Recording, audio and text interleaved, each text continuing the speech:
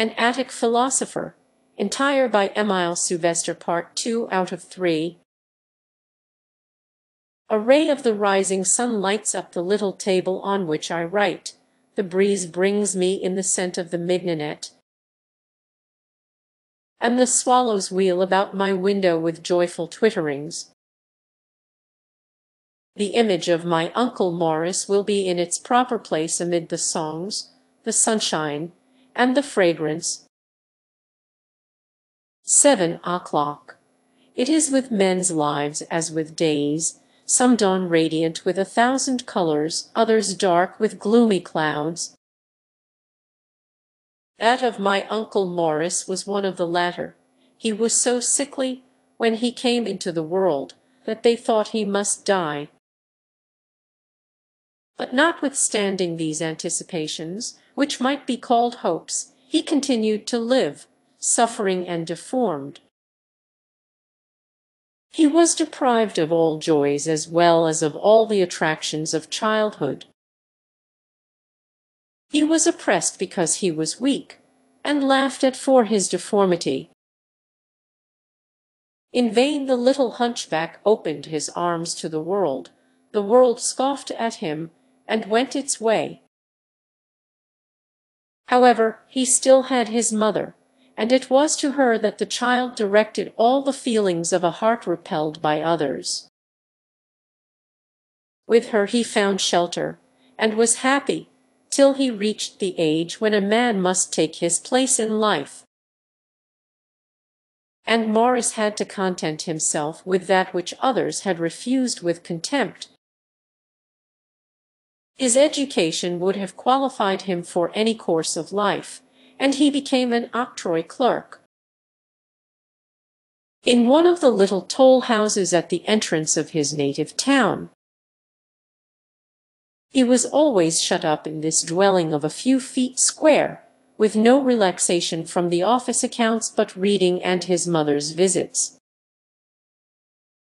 On fine summer days she came to work at the door of his hut, under the shade of a clematis planted by Morris.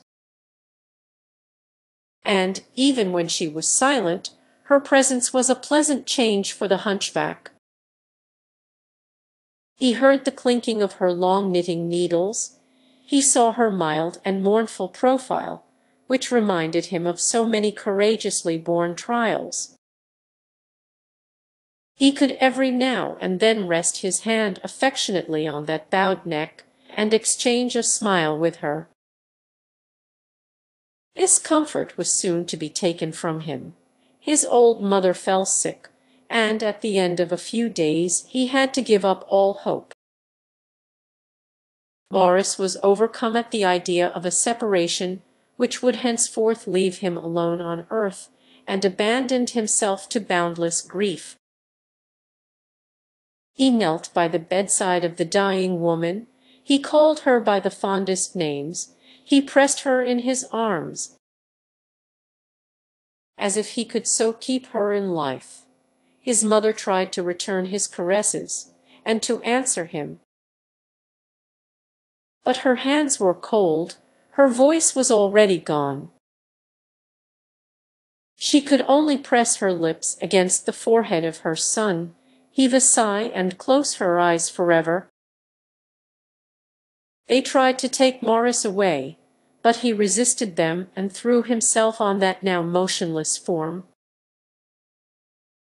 "Dead," cried he, "dead, she who had never left me, she who was the only one in the world who loved me, you. My mother dead, what then remains for me here below?"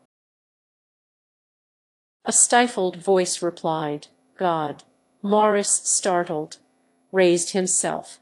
Was that a last sigh from the dead, or his own conscience that had answered him? He did not seek to know, but he understood the answer, and accepted it. "It was then that I first knew him. I often went to see him in his little toll house. He joined in my childish games, told me his finest stories, and let me gather his flowers. Deprived as he was of all external attractiveness, he showed himself full of kindness to all who came to him. And, though he never would put himself forward, he had a welcome for everyone. Deserted, despised, he submitted to everything with a gentle patience, and while he was thus stretched on the cross of life, amid the insults of his executioners, he repeated with Christ, "Father, forgive them, for they know not what they do." No other clerk showed so much honesty, zeal, and intelligence, but those who otherwise might have promoted him as his services deserved were repelled by his deformity. As he had no patrons, he found his claims were always disregarded. They preferred before him those who were better able to make themselves agreeable, and seemed to be granting him a favor when letting him keep the humble office which enabled him to live. Uncle Maurice bore injustice as he had borne contempt. Unfairly treated by men, he raised his eyes higher, and trusted in the justice of him who cannot be deceived.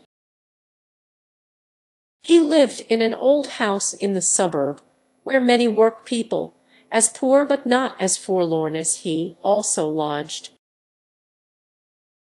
Among these neighbors there was a single woman, who lived by herself in a little garret, into which came both wind and rain. She was a young girl, pale, silent, and with nothing to recommend her but her wretchedness and her resignation to it. She was never seen speaking to any other woman, and no song cheered her garret. She worked without interest and without relaxation. A depressing gloom seemed to envelop her like a shroud.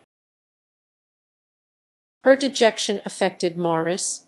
He attempted to speak to her. She replied mildly, but in few words.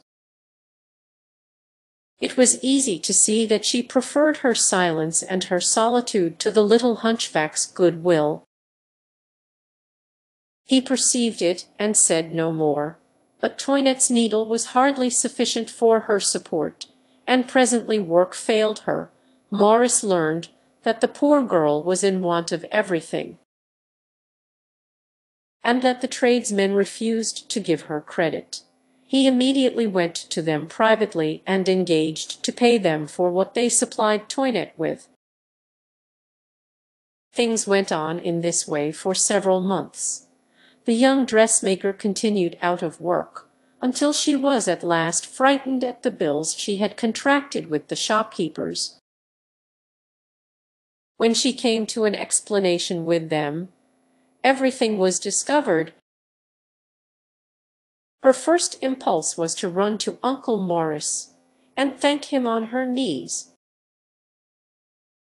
Her habitual reserve had given way to a burst of deepest feeling.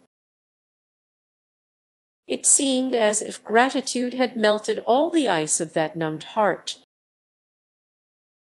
Being now no longer embarrassed with a secret, the little hunchback could give greater efficacy to his good offices. Toinette became to him a sister, for whose wants he had a right to provide. It was the first time since the death of his mother that he had been able to share his life with another. The young woman received his attentions with feeling, but with reserve. All Maurice's efforts were insufficient to dispel her gloom. She seemed touched by his kindness, and sometimes expressed her sense of it with warmth. But there she stopped. Her heart was a closed book, which the little hunchback might bend over, but could not read. In truth, he cared little to do so. He gave himself up to the happiness of being no longer alone, and took Toinette such as her long trials had made her. He loved her as she was, and wished for nothing else but still to enjoy her company. This thought insensibly took possession of his mind, to the exclusion of all besides. The poor girl was as forlorn as himself. She had become accustomed to the deformity of the hunchback, and she seemed to look on him with an affectionate sympathy. What more could he wish for, until then? The hopes of making himself acceptable to a helpmate had been repelled by Morris as a dream.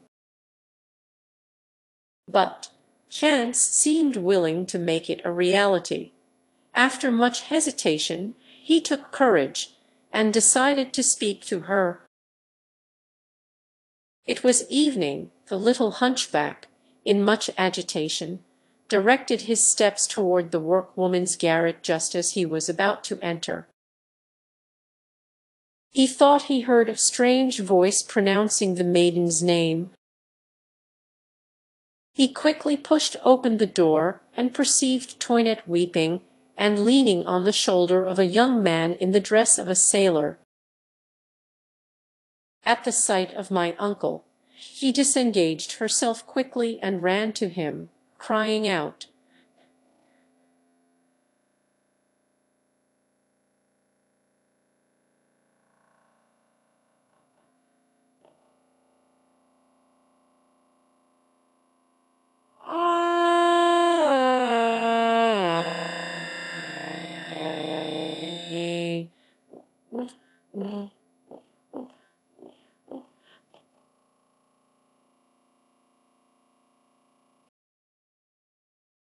"Ah, come in, come in.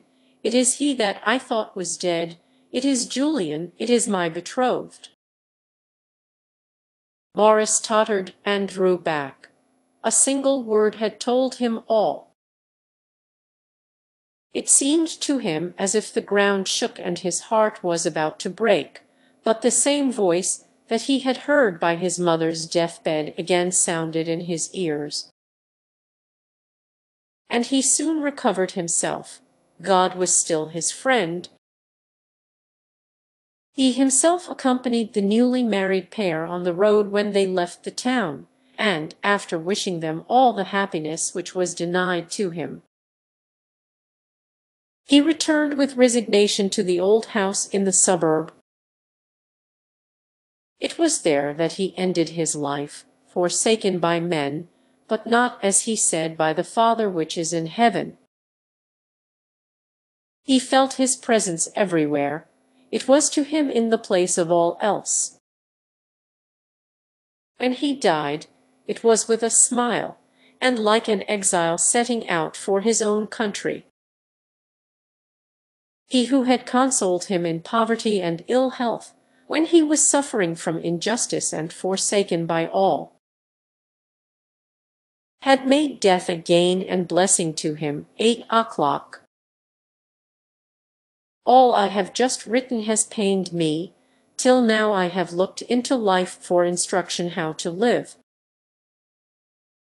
Is it then true that human maxims are not always sufficient? That beyond goodness, prudence, moderation,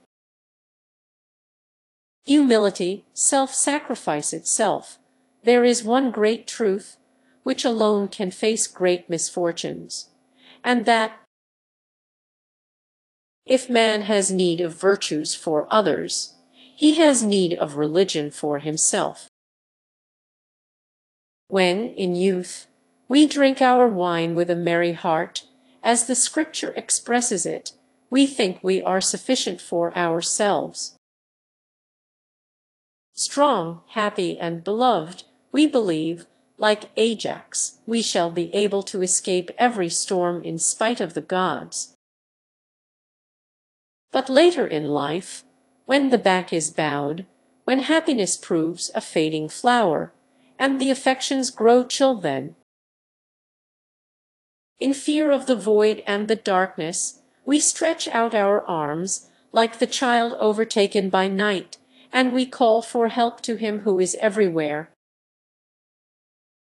I was asking this morning why this growing confusion alike for society and for the individual. In vain does human reason from hour to hour light some new torch on the roadside, the night continues to grow ever darker, is it not because we are content to withdraw farther and farther from God? The Son of Spirits. But what do these hermits' reveries signify to the world? The inward turmoils of most men are stifled by the outward ones. Life does not give them time to question themselves. Have they time to know what they are, and what they should be, whose whole thoughts are in the next lease or the last price of stock? Heaven is very high. And wise men look only at the earth. But I, poor savage amid all this civilization, who seek neither power nor riches, and who have found in my own thoughts the home and shelter of my spirit, I can go back with impunity to these recollections of my childhood. And if this our great city no longer honors the name of God with a festival, I will strive still to keep the feast to him in my heart. Chapter Romans 7. The price of power and the worth of fame. Sunday, July 1st. Yesterday the month dedicated to Juno Junius, June by the Romans, ended.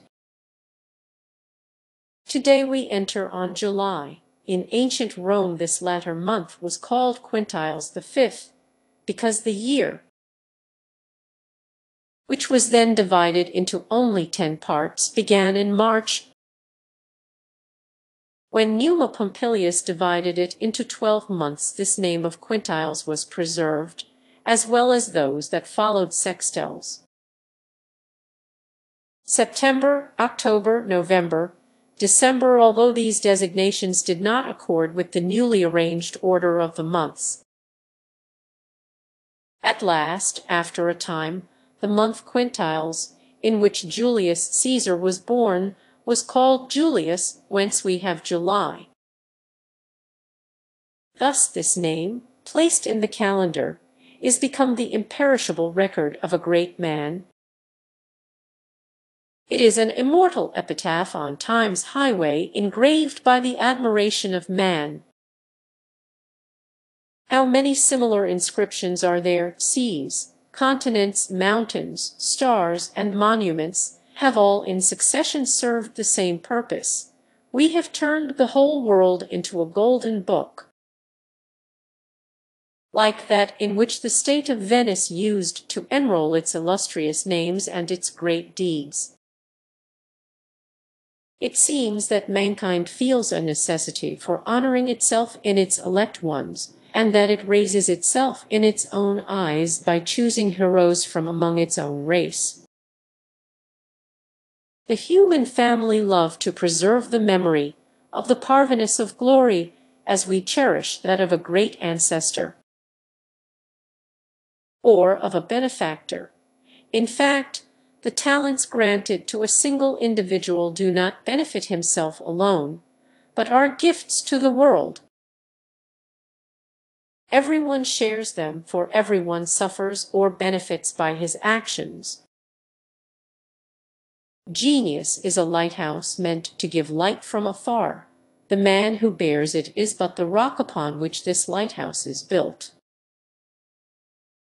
I love to dwell upon these thoughts. They explain to me in what consists our admiration for glory.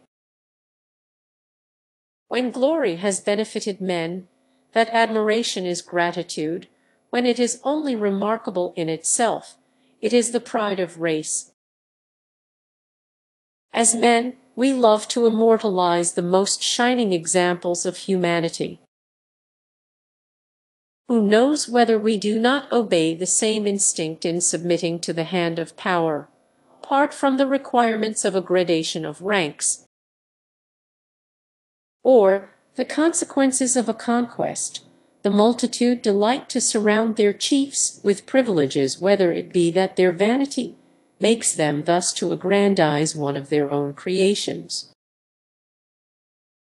or whether they try to conceal the humiliation of subjection by exaggerating the importance of those who rule them. They wish to honor themselves through their master. they elevate him on their shoulders as on a pedestal. They surround him with a halo of light, in order that some of it may be reflected upon themselves.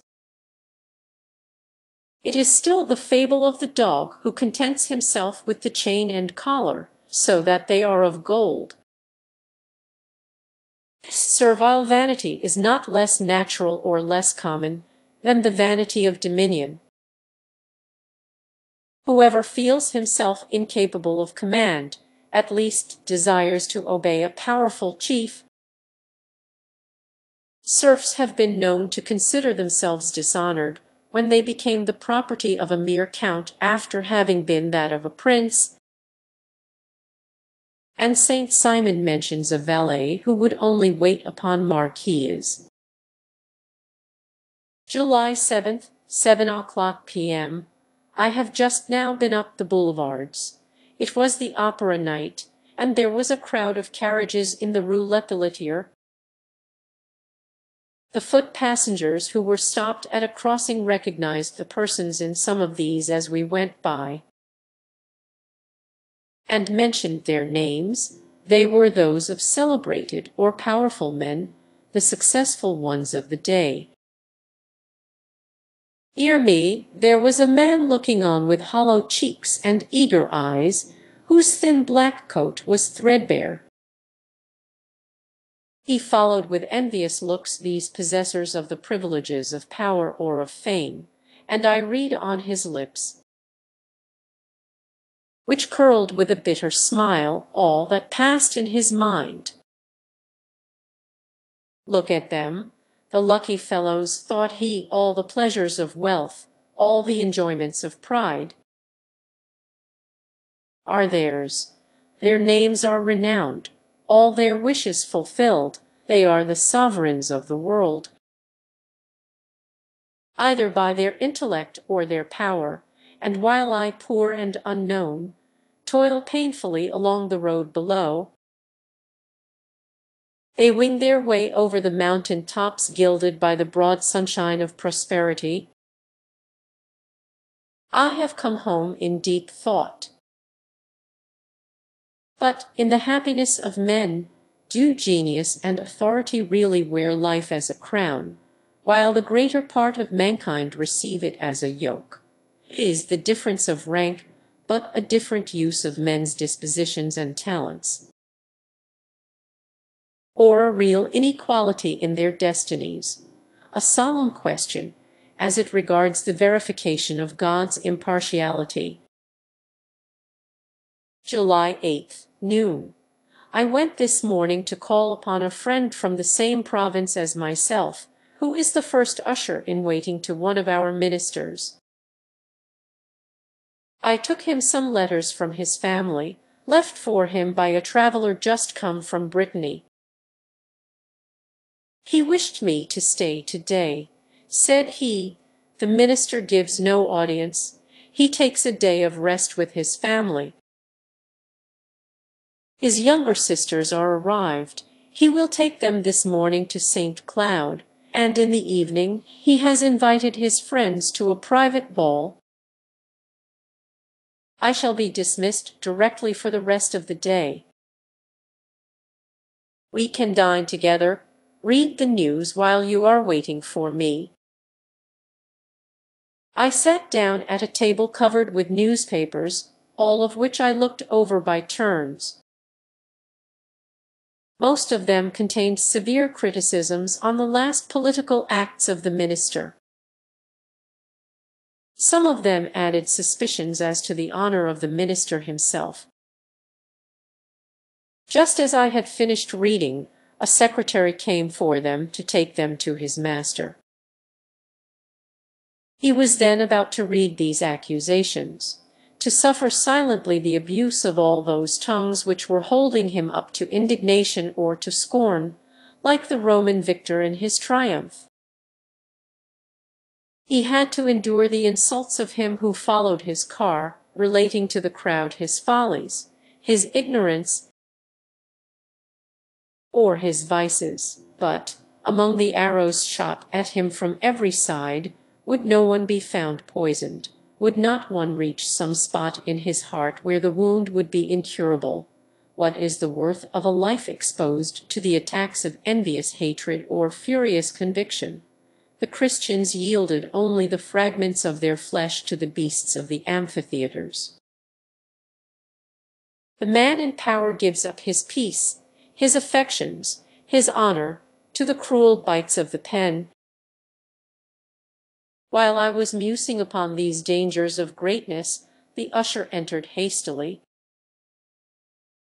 Important news had been received. The minister is just summoned to the council. He will not be able to take his sisters to St. Cloud. I saw, through the windows, the young ladies, who were waiting at the door, sorrowfully go upstairs again, while their brother went off to the council. The carriage, which should have gone filled with so much family happiness, is just out of sight, carrying only the cares of a statesman in it. The usher came back discontented and disappointed. The more or less of liberty which he is allowed to enjoy is his barometer of the political atmosphere. If he gets leave, all goes well. If he is kept at his post, the country is in danger. His opinion on public affairs is but a calculation of his own interest. My friend is almost a statesman. I had some conversation with him, and he told me several curious particulars of public life. The new minister has old friends whose opinions he opposes, though he still retains his personal regard for them. Though separated from them by the colors he fights under, they remain united by old associations. But the exigencies of party forbid him to meet them. If their intercourse continued, it would awaken suspicion. People would imagine that some dishonorable bargain was going on. His friends would be held to be traitors desirous to sell themselves, and he the corrupt minister prepared to buy them.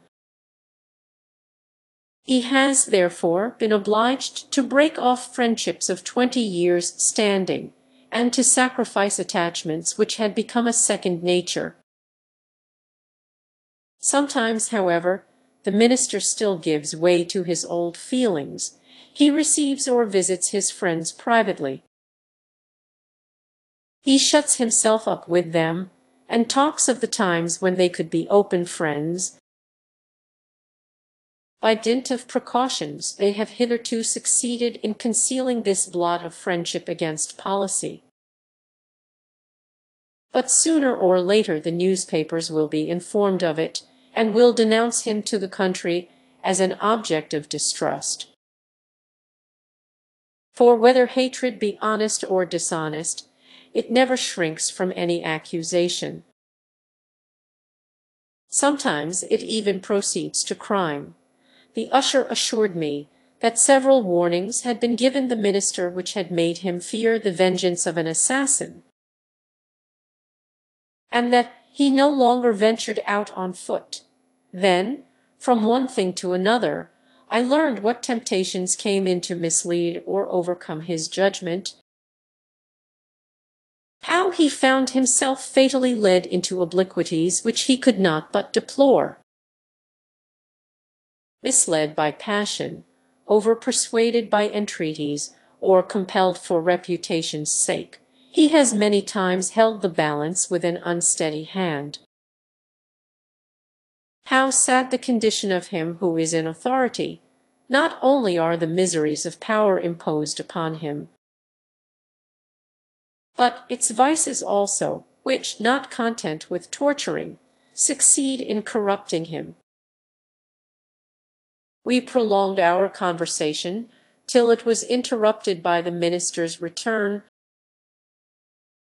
He threw himself out of the carriage with a handful of papers, and with an anxious manner went into his own room. An instant afterward his bell was heard. his secretary was called to send off notices to all those invited for the evening. The ball would not take place. They spoke mysteriously of bad news transmitted by the telegraph, and in such circumstances an entertainment would seem to insult the public sorrow. I took leave of my friend, and here I am at home. What I have just seen is an answer to my doubts the other day. Now I know with what pangs men pay for their dignities, now I understand that fortune sells what we believe she gives. This explains to me the reason why Charles V aspired to the repose of the cloister. And yet I have only glanced at some of the sufferings attached to power. What shall I say of the falls in which its possessors are precipitated from the heights of heaven to the very depths of the earth, of that path of pain along which they must forever bear the burden of their responsibility, of that chain of decorums and ennuis which encompasses every act of their lives, and leaves them so little liberty? The partisans of despotism adhere with reason to forms and ceremonies. If men wish to give unlimited power to their fellow man, they must keep him separated from ordinary humanity. They must surround him with a continual worship, and, by a constant ceremonial, heap up for him the superhuman part they have granted him. Our masters cannot remain absolute, except on condition of being treated as idols. But, after all, these idols are men, and if the exclusive life they must lead is an insult to the dignity of others,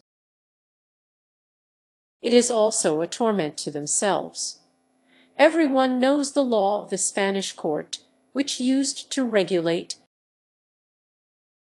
hour by hour, the actions of the king and queen, so that, says Voltaire, by reading it one can tell all that the sovereigns of Spain have done, or will do, from Philip Roman II to the day of judgment. It was by this law that Philip Roman III, when sick, was obliged to endure such an excess of heat that he died in consequence, because the Duke of Uzeda, who alone had the right to put out the fire in the royal chamber, happened to be absent. When the wife of Charles Roman II was run away with on a spirited horse, she was about to perish before anyone dared to save her, because etiquette forbade them to touch the queen. 2 young officers endangered their lives for her by stopping the horse. The prayers and tears of her whom they had just snatched from death were necessary to obtain pardon for their crime. Every one knows the anecdote related by Madame Campan of Marie Antoinette, wife of Louis Roman XVI. One day, being at her toilet, when the chemise was about to be presented to her by one of the assistants, a lady of very ancient family entered, and claimed the honor as she had the right by etiquette. But, at the moment she was about to fulfill her duty, a lady of higher rank appeared, and in her turn took the garment she was about to offer to the queen, when a third lady of still higher title came in her turn, and was followed by a fourth, who was no other than the king's sister. The chemise was in this manner passed from hand to hand, with ceremonies, courtesies, and compliments, before it came to the queen, who, half naked and quite ashamed, was shivering with cold for the great honor of etiquette. 12th, 7 o'clock p.m. On coming home this evening, I saw, standing at the door of a house, an old man, whose appearance and features reminded me of my father. There was the same beautiful smile, the same deep and penetrating eye, the same noble bearing of the head, and the same careless attitude. I began living over again the first years of my life, and recalling to myself the conversations of that guide whom God in his mercy had given me, and whom in his severity he had too soon withdrawn. When my father spoke, it was not only to bring our two minds together by an interchange of thought, but his words always contained instruction. Not that he endeavored to make me feel it so. My father feared everything that had the appearance of a lesson. He used to say that virtue could make herself devoted friends, but she did not take pupils. Therefore he was not desirous to teach goodness. He contented himself with sowing the seeds of it, certain that experience would make them grow. How often has good grain fallen thus into a corner of the heart, and when it has been long forgotten, all at once put forth the blade and come into ear. It is a treasure laid aside in a time of ignorance, and we do not know its value till we find ourselves in need of it. Among the stories with which he enlivened our walks or our evenings, there is one which now returns to my memory, doubtless because the time is come to derive its lesson from it. My father, who was apprenticed at the age of 12 to one of those trading collectors who call themselves naturalists, because they put all creation under glasses that they may sell it by retail, had always led a life of poverty and labor. Obliged to rise before daybreak, by turns shop-boy, clerk, and laborer, he was made to bear alone all the work of a trade of which his master reaped all the profits. In truth, this latter had a peculiar talent for making the most of the labor of other people. Though unfit himself for the execution of any kind of work, no one knew better how to sell it. His words were a net in which people found themselves taken before they were aware. And since he was devoted to himself alone, and looked on the producer as his enemy, and the buyer as prey, he used them both with that obstinate perseverance which avarice teaches. My father was a slave all the week, and could call himself his own only on Sunday. The master naturalist, who used to spend the day at the house of an old female relative, then gave him his liberty on condition that he dined out, and at his own expense. But my father used secretly to take with him a crust of bread, which he hid in his botanizing box, and, leaving Paris as soon as it was day, he would wander far into the valley of Montmorency, the wood of Meudon, or among the windings of the Marne, excited by the fresh air, the penetrating perfume of the growing vegetation, or the fragrance of the honeysuckles. He would walk on until hunger or fatigue made itself felt.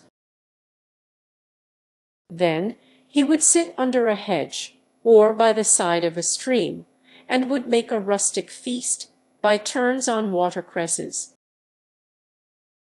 with strawberries and blackberries picked from the hedges. He would gather a few plants, read a few pages of Florian,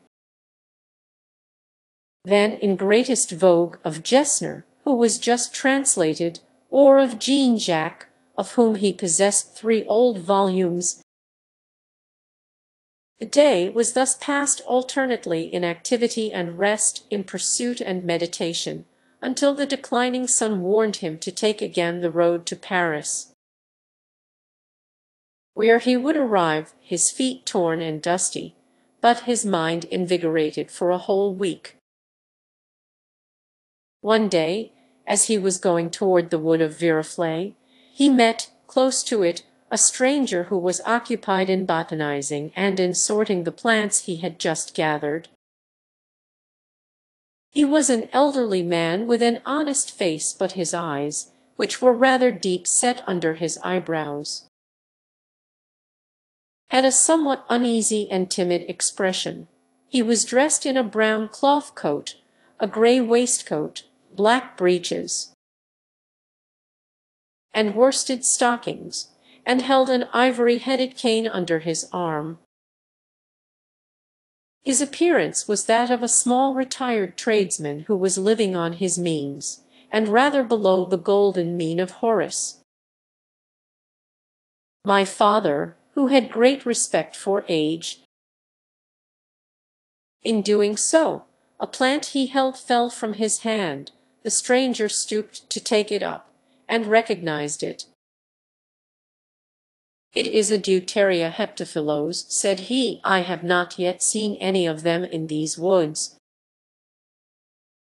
"Did you find it near here, sir?" My father replied that it was to be found in abundance on the top of the hill, toward Sevres, as well as the great Lazarpitium. "That, too," repeated the old man more briskly.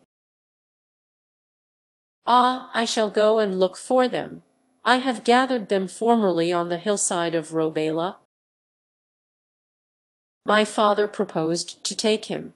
The stranger accepted his proposal with thanks, and hastened to collect together the plants he had gathered.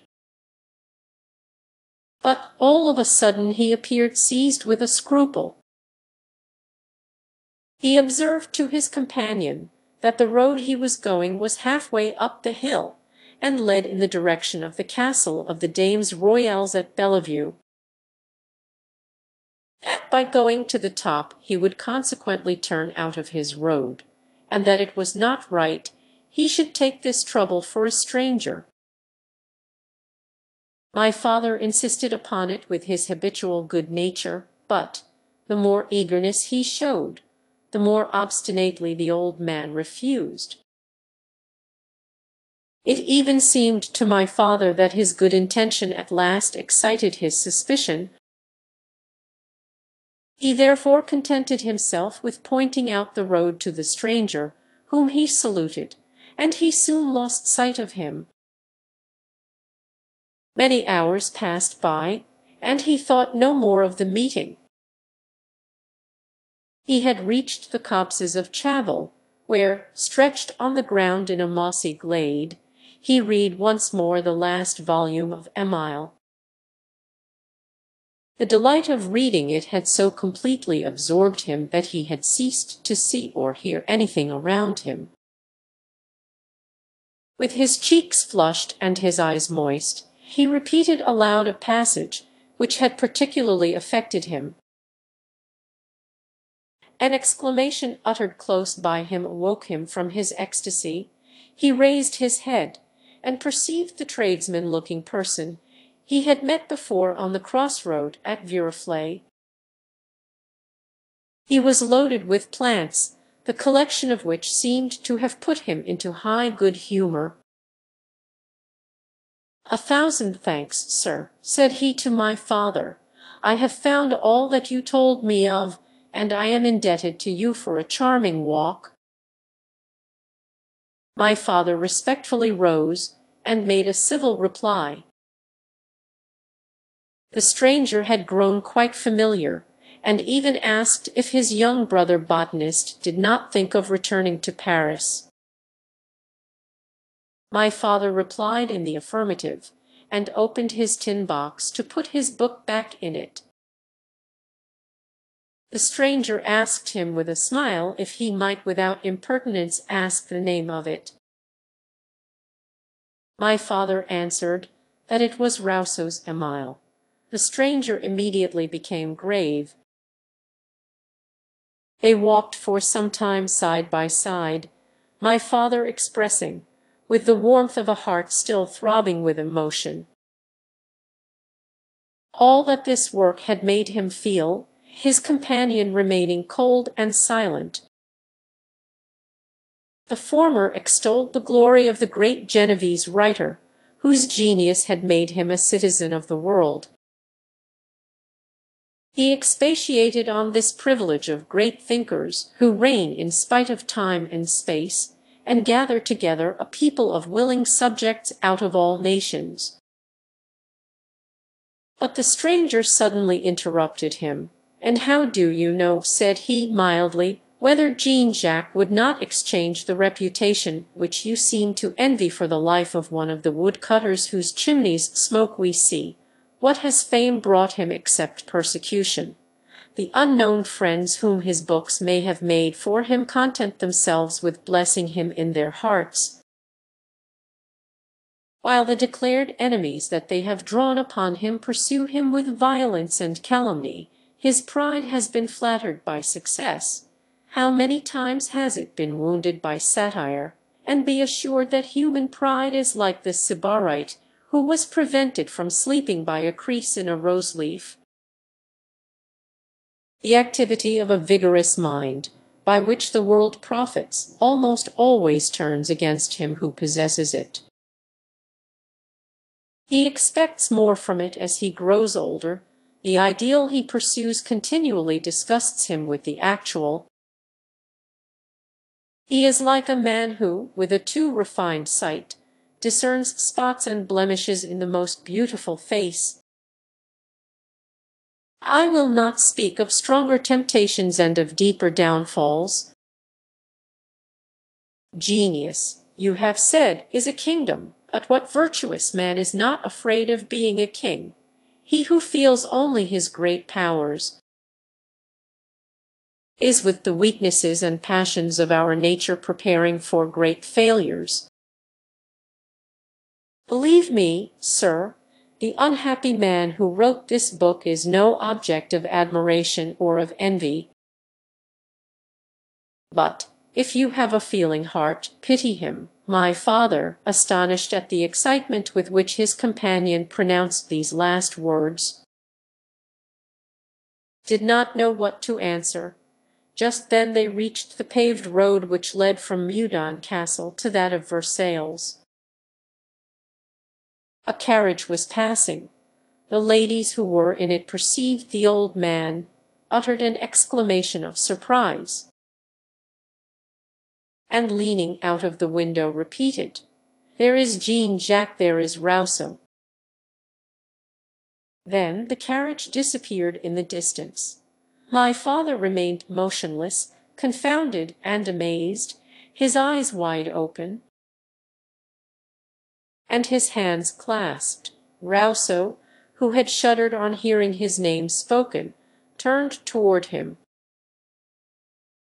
"You see," said he, with the bitter misanthropy which his later misfortunes had produced in him, "Jean-Jacques cannot even hide himself. He is an object of curiosity to some, of malignity to others, and to all he is a public thing, at which they point the finger. It would signify less if he had only to submit to the impertinence of the idle, but, as soon as a man has had the misfortune to make himself a name, he becomes public property. Every one rakes into his life, relates his most trivial actions, and insults his feelings. He becomes like those walls which every passer-by may deface with some abusive writing. Perhaps you will say that I have myself encouraged this curiosity by publishing my confessions. But the world forced me to it. They looked into my house through the blinds, and they slandered me. I have opened the doors and windows, so that they should at least know me such as I am. Adieu, sir. Whenever you wish to know the worth of fame, remember that you have seen Rousseau. 9 o'clock. Ah, now I understand my father's story. It contains the answer to one of the questions I asked myself a week ago. Yes, I now feel that fame and power are gifts that are dearly bought, and that, when they dazzle the soul, Both are oftenest, as Madame de Staël says, but un duel éclatant de bonheur. 'Tis better to be lowly born, and range with humble livers in content, than to be perched up in a glistering grief, and wear a golden sorrow. Chapter Roman 8. Misanthropy and Repentance. August 3, 9 o'clock p.m. There are days when everything appears gloomy to us. The world, like the sky, is covered by a dark fog.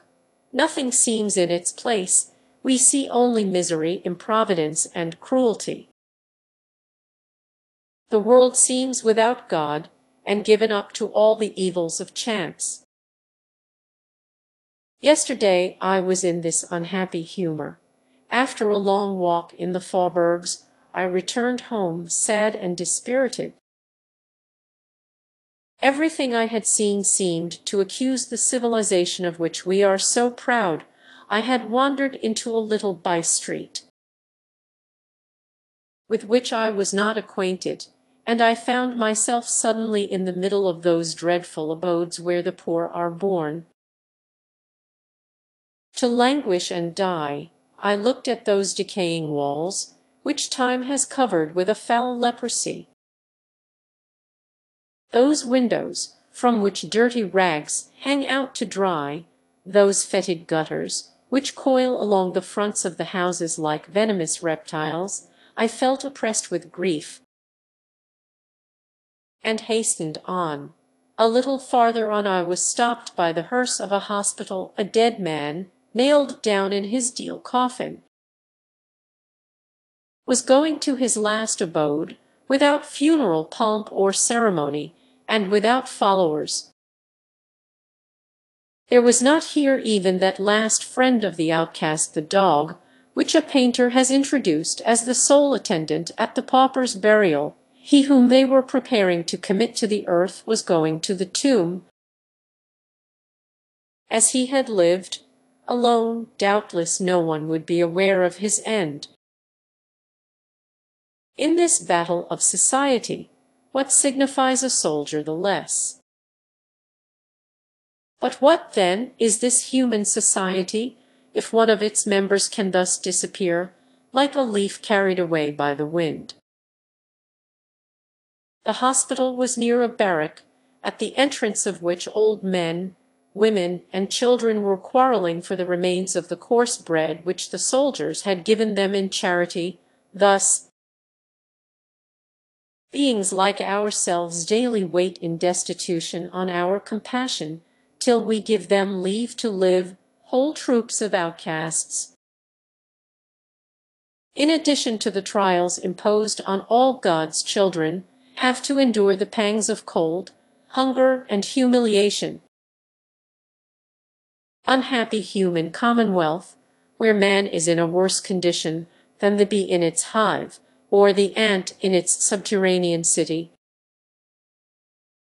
Ah, what then avails our reason? What is the use of so many high faculties, if we are neither the wiser nor the happier for them? Which of us would not exchange his life of labor and trouble with that of the birds of the air, to whom the whole world is a life of joy? When dying of hunger and thirst, says, as he looks at the bullfinches rifling the fruit trees,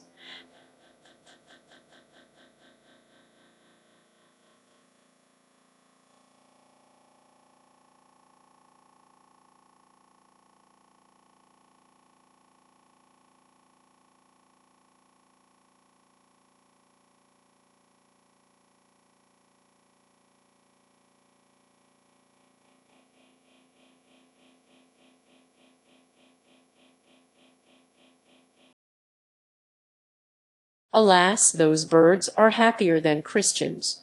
They have no need of inns, or butchers, or bakers, or gardeners.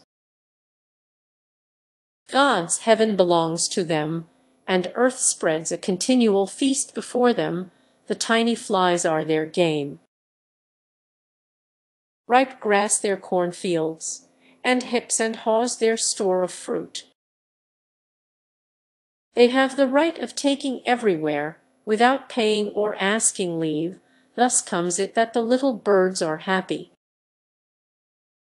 and sing all the livelong day. But the life of man in a natural state is like that of the birds. He equally enjoys nature. The earth spreads a continual feast before him. What, then, has he gained by that selfish and imperfect association which forms a nation? Would it not be better for every one to turn again to the fertile bosom of nature, and live there upon her bounty in peace and liberty? August 20th, 4 o'clock a.m. The dawn casts a red glow on my bed curtains. The breeze brings in the fragrance of the gardens below. Here I am again leaning on my elbows by the windows, inhaling the freshness and gladness of this first wakening of the day. My eye always passes over the roofs filled with flowers, warbling, and sunlight, with the same pleasure. But today it stops at the end of a buttress which separates our house from the next. The storms have stripped the top of its plaster covering, and dust carried by the wind has collected in the crevices, and being fixed there by the rain, has formed a sort of aerial terrace, where some green grass has sprung up. Among it rises a stalk of wheat, which today is surmounted by a sickly ear that droops its yellow head. This poor stray crop on the roofs, the harvest of which will fall to the neighboring sparrows, has carried my thoughts to the rich crops which are now falling beneath the sickle. It has recalled to me the beautiful walks I took as a child through my native province, when the threshing floors at the farmhouses resounded from every part with the sound of a flail, and when the carts loaded with golden sheaves came in by all the roads. I still remember the songs of the maidens, the cheerfulness of the old men, the open-hearted merriment of the laborers. There was, at that time, something in their looks both of pride and feeling. The latter came from thankfulness to God, the former from the sight of the harvest, the reward of their labor. They felt indistinctly the grandeur and the holiness of their part in the general work of the world. They looked with pride upon their mountains of corn sheaves, and they seemed to say, next to God, it is we who feed the world. What a wonderful order there is in all human labor! While the husbandman furrows his land and prepares for every one his daily bread, the town artisan, far away,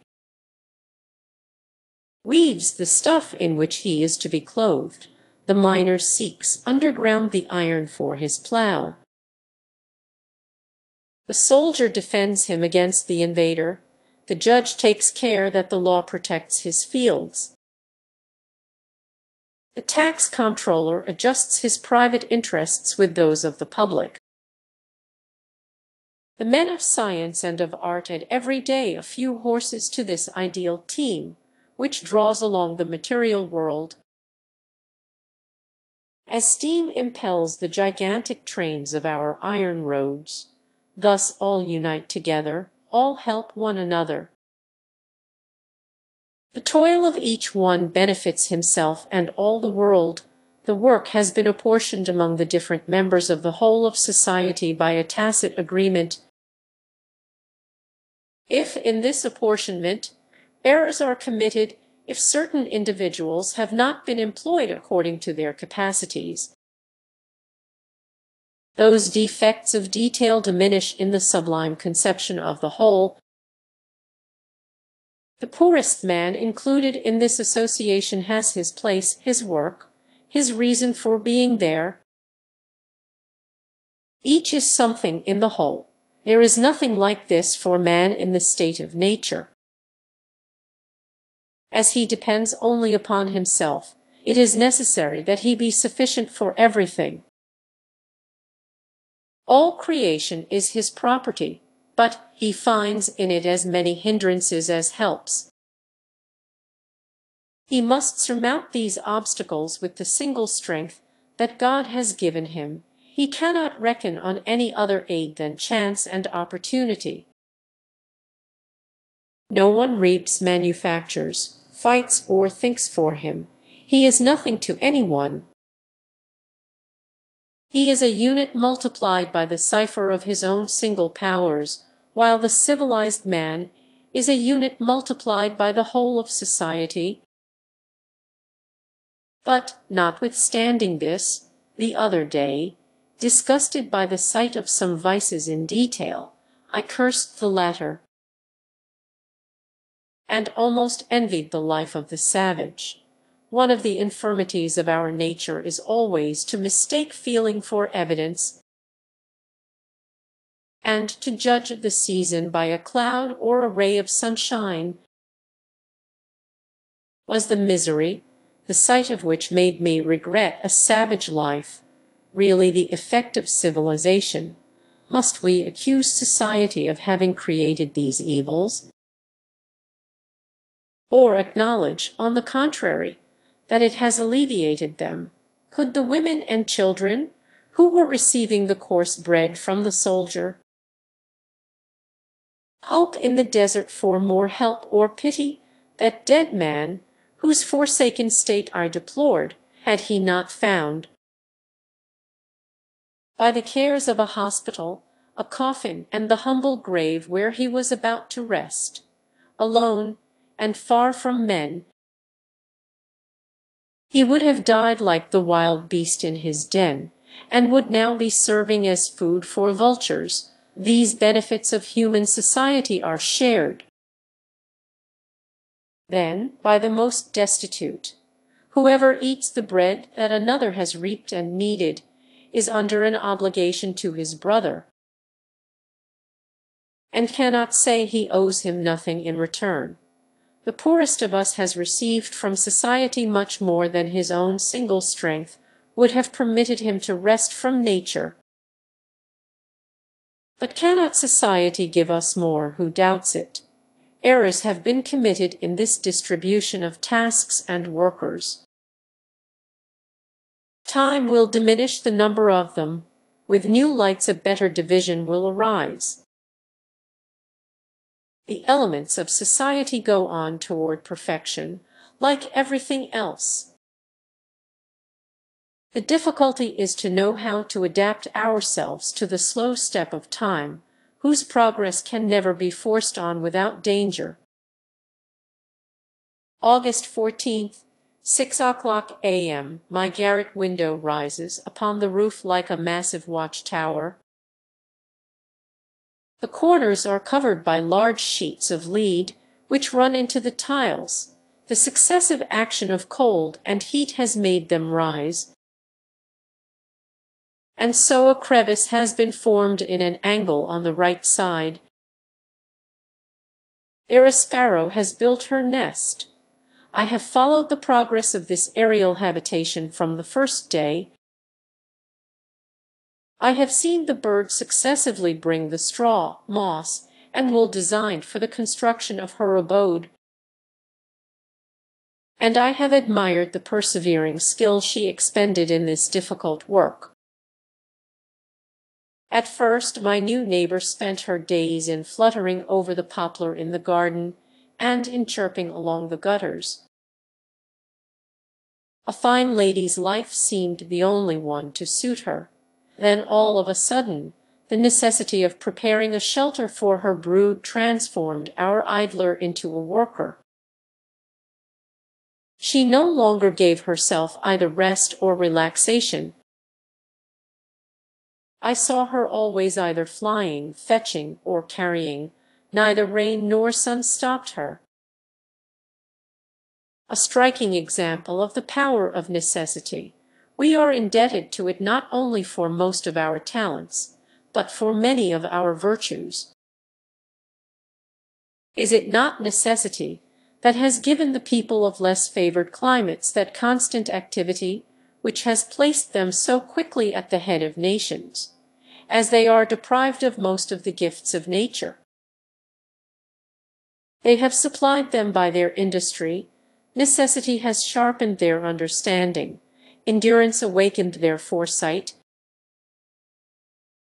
while elsewhere man, warmed by an ever-brilliant sun, and loaded with the bounties of the earth, was remaining poor, ignorant and naked. In the midst of gifts he did not attempt to explore. Here he was forced by necessity to wrest his food from the ground, to build habitations to defend himself from the intemperance of the weather, and to warm his body by clothing himself with the wool of animals. Work makes him both more intelligent and more robust. Disciplined by it, he seems to mount higher on the ladder of creation, while those more favored by nature remain on the step nearest to the brutes. I made these reflections while looking at the bird, whose instinct seemed to have become more acute since she had been occupied in work. At last the nest was finished. She set up her household there, and I followed her through all the phases of her new existence. When she had sat on the eggs, and the young ones were hatched, she fed them with the most attentive care. The corner of my window had become a stage of moral action, which fathers and mothers might come to take lessons from. The little ones soon became large, and this morning I have seen them take their first flight. One of them, weaker than the others, was not able to clear the edge of the roof, and fell into the gutter.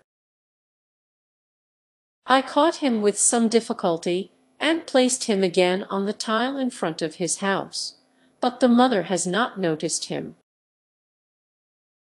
Once freed from the cares of a family, she has resumed her wandering life among the trees and along the roofs. In vain I have kept away from my window, to take from her every excuse for fear. In vain the feeble little bird has called to her with plaintive cries.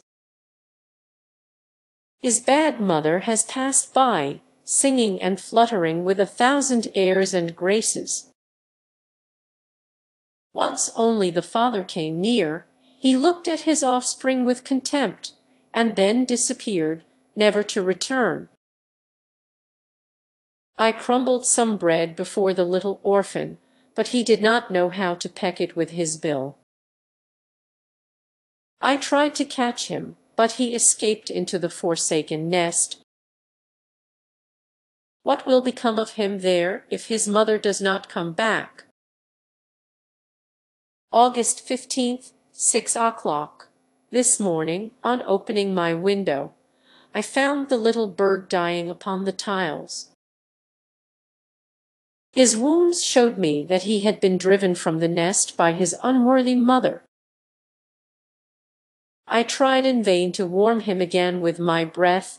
I felt the last pulsations of life. His eyes were already closed, and his wings hung down. I placed him on the roof in a ray of sunshine, and I closed my window. The struggle of life against death has always something gloomy in it. It is a warning to us. Happily I hear someone in the passage. Without doubt it is my old neighbor. His conversation will distract my thoughts. It was my portress. Excellent woman. She wished me to read a letter from her son the sailor, and begged me to answer it for her.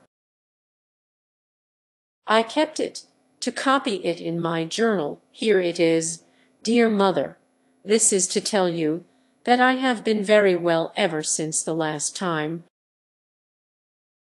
except that last week I was nearly drowned with the boat, which would have been a great loss, as there is not a better craft anywhere.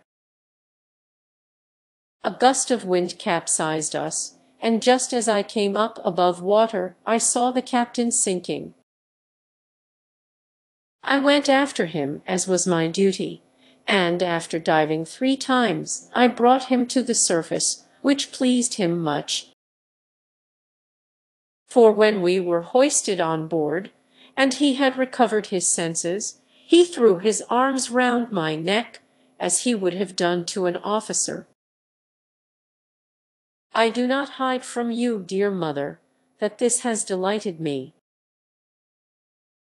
But it isn't all. It seems that fishing up the captain has reminded them that I had a good character, and they have just told me that I am promoted to be a sailor of the first class, directly I knew it.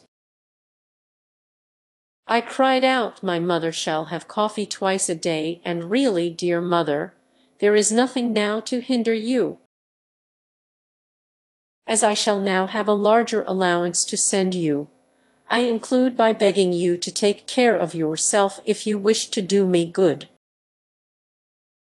For nothing makes me feel so well as to think that you want for nothing. Your son, from the bottom of my heart. Jacques. This is the answer that the portress dictated to me.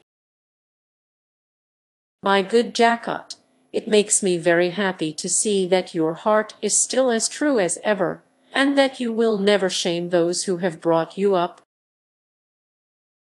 I need not tell you to take care of your life, because you know it is the same as my own, and that without you, dear child, I should wish for nothing but the grave, but we are not bound to live, while we are bound to do our duty.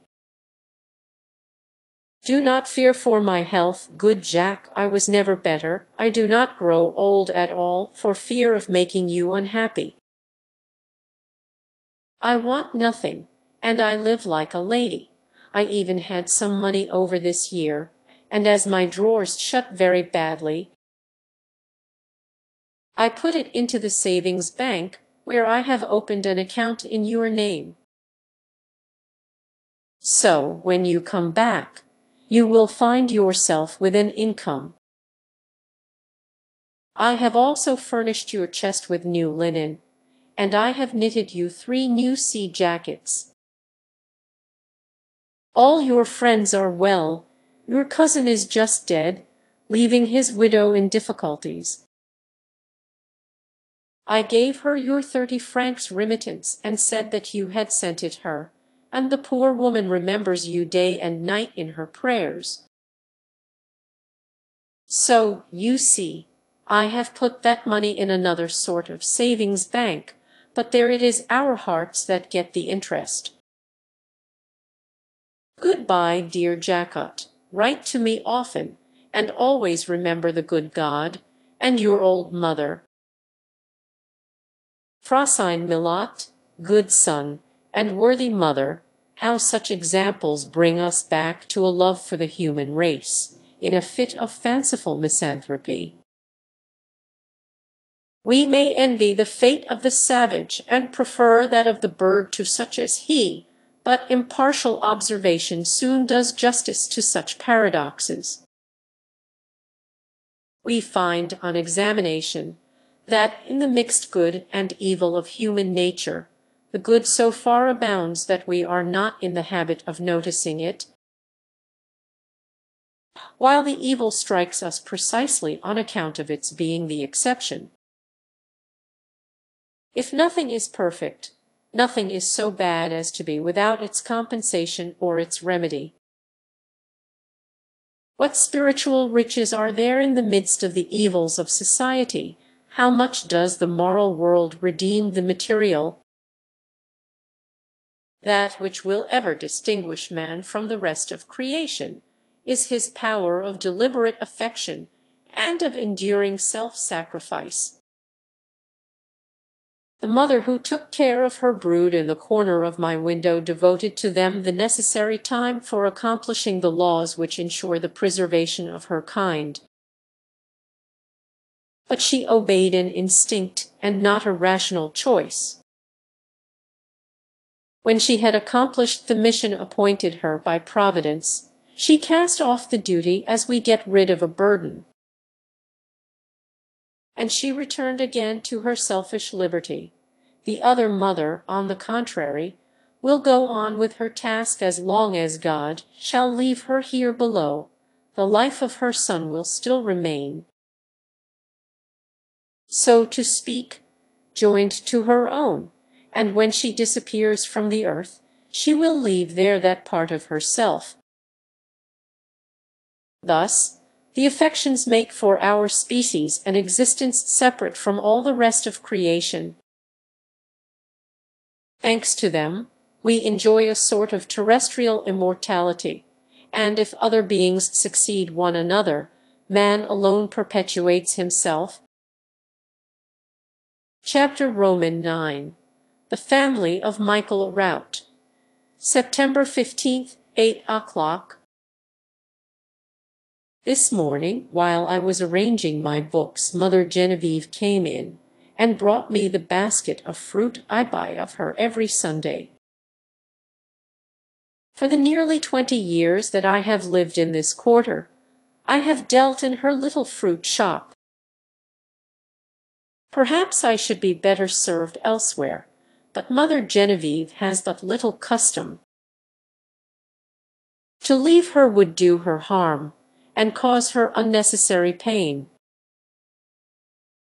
It seems to me that the length of our acquaintance has made me incur a sort of tacit obligation to her. My patronage has become her property. She has put the basket upon my table, and as I want her husband,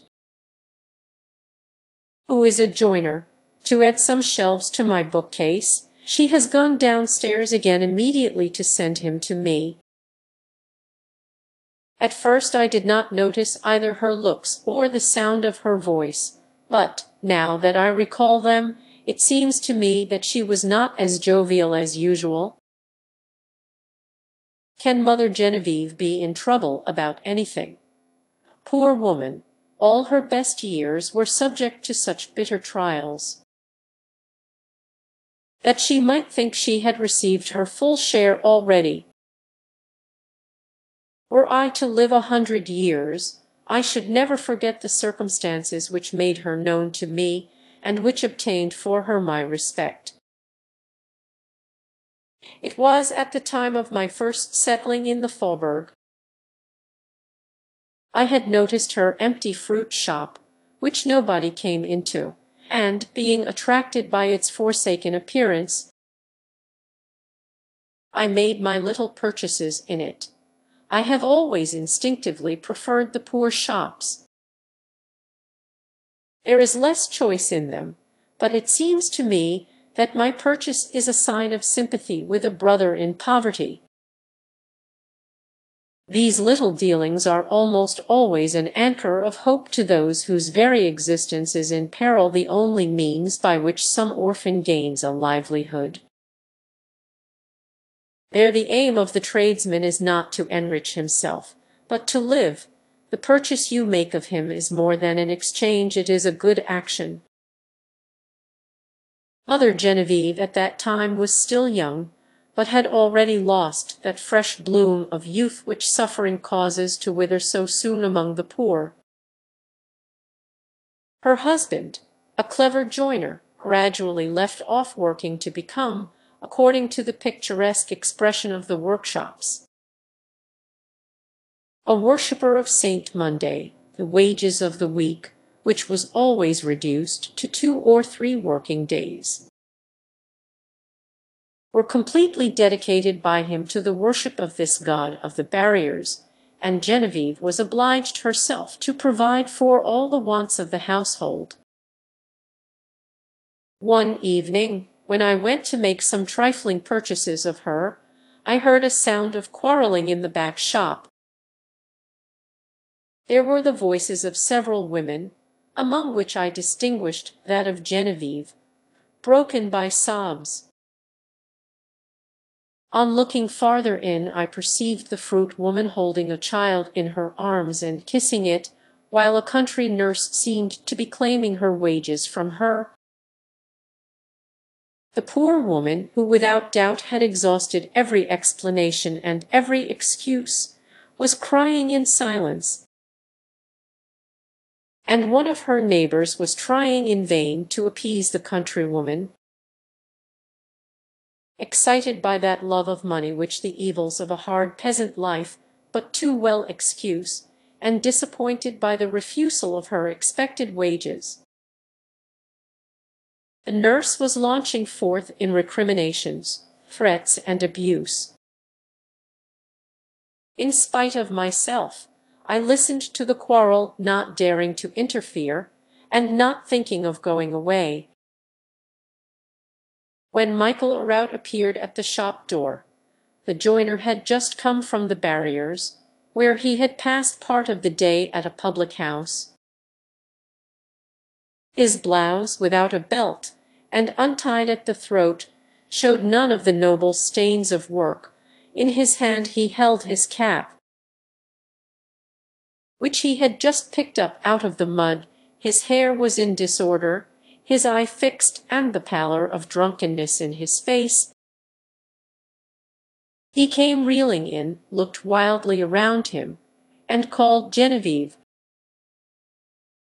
She heard his voice, gave a start, and rushed into the shop, but at the sight of the miserable man, who was trying in vain to steady himself, she pressed the child in her arms and bent over it with tears. The countrywoman and the neighbor had followed her. "Come, come," cried the former in a rage. "Do you intend to pay me? After all, ask the master for the money," ironically answered the woman from the next door, pointing to the joiner, who had just fallen against the counter. The countrywoman looked at him. "Ah, he is the father," returned she. "Well, what idle beggars, not to have a penny to pay honest people, and get tipsy with wine in that way." The drunkard raised his head. What, stammered he, "who is it that talks of wine? I've had nothing but brandy, but I am going back again to get some wine, wife. Give me your money. There are some friends waiting for me at the Pier La Toile." Genevieve did not answer. He went round the counter, opened the till, and began to rummage in it. "You see where the money of the house goes," observed the neighbor to the countrywoman. "How can the poor unhappy woman pay you when he takes all?" "Is that my fault?" replied the nurse angrily. "They owe to me, and somehow or other they must pay me." And letting loose her tongue, as these women out of the country do, she began relating at length all the care she had taken of the child, and all the expense it had been to her.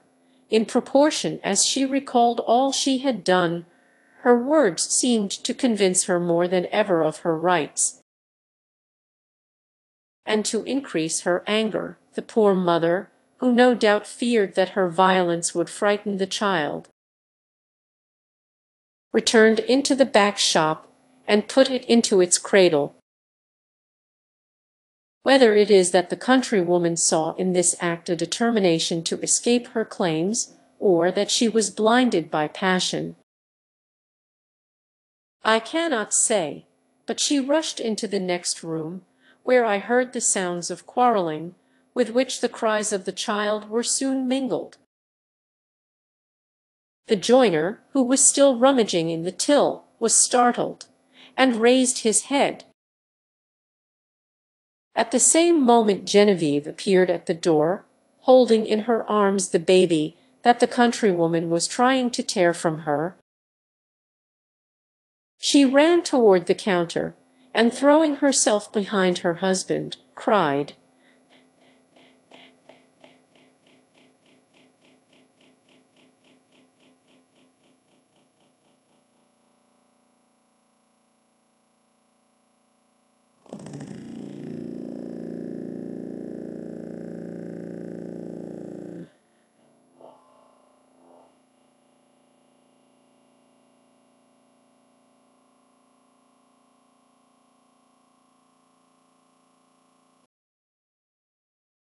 Michael, defend your son." The drunken man quickly stood up erect, like one who awakes with a start. "My son," stammered he, "what son?" His looks fell upon the child. A vague ray of intelligence passed over his features. "Robert," resumed he, "it is Robert." He tried to steady himself on his feet, that he might take the baby. But he tottered. The nurse approached him in a rage. "My money, or I shall take the child away," cried she. "It is I who have fed and brought it up. If you don't pay me for what has made it live, it ought to be the same to you as if it were dead." "I shall not go until I have my due, or the baby." "And what would you do with him?" murmured Genevieve, pressing Robert against her bosom.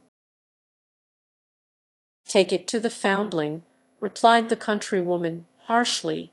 "The hospital is a better mother than you are, for it pays for the food of its little ones." At the word foundling, Genevieve had exclaimed aloud in horror. With her arms wound round her son, whose head she hid in her bosom, and her two hands spread over him, she had retreated to the wall and remained with her back against it, like a lioness defending her young. The neighbor and I contemplated this scene, without knowing how we could interfere. As for Michael, he looked at us by turns, making a visible effort to comprehend it all. His eye rested upon Genevieve and the child. It lit up with a gleam of pleasure. But when he turned toward us, he again became stupid and hesitating. At last, apparently making a prodigious effort, he cried out, "Wait!" And going to a tub filled with water, he plunged his face into it several times. Every eye was turned upon him. The countrywoman herself seemed astonished. At length he raised his dripping head. This ablution had partly dispelled his drunkenness.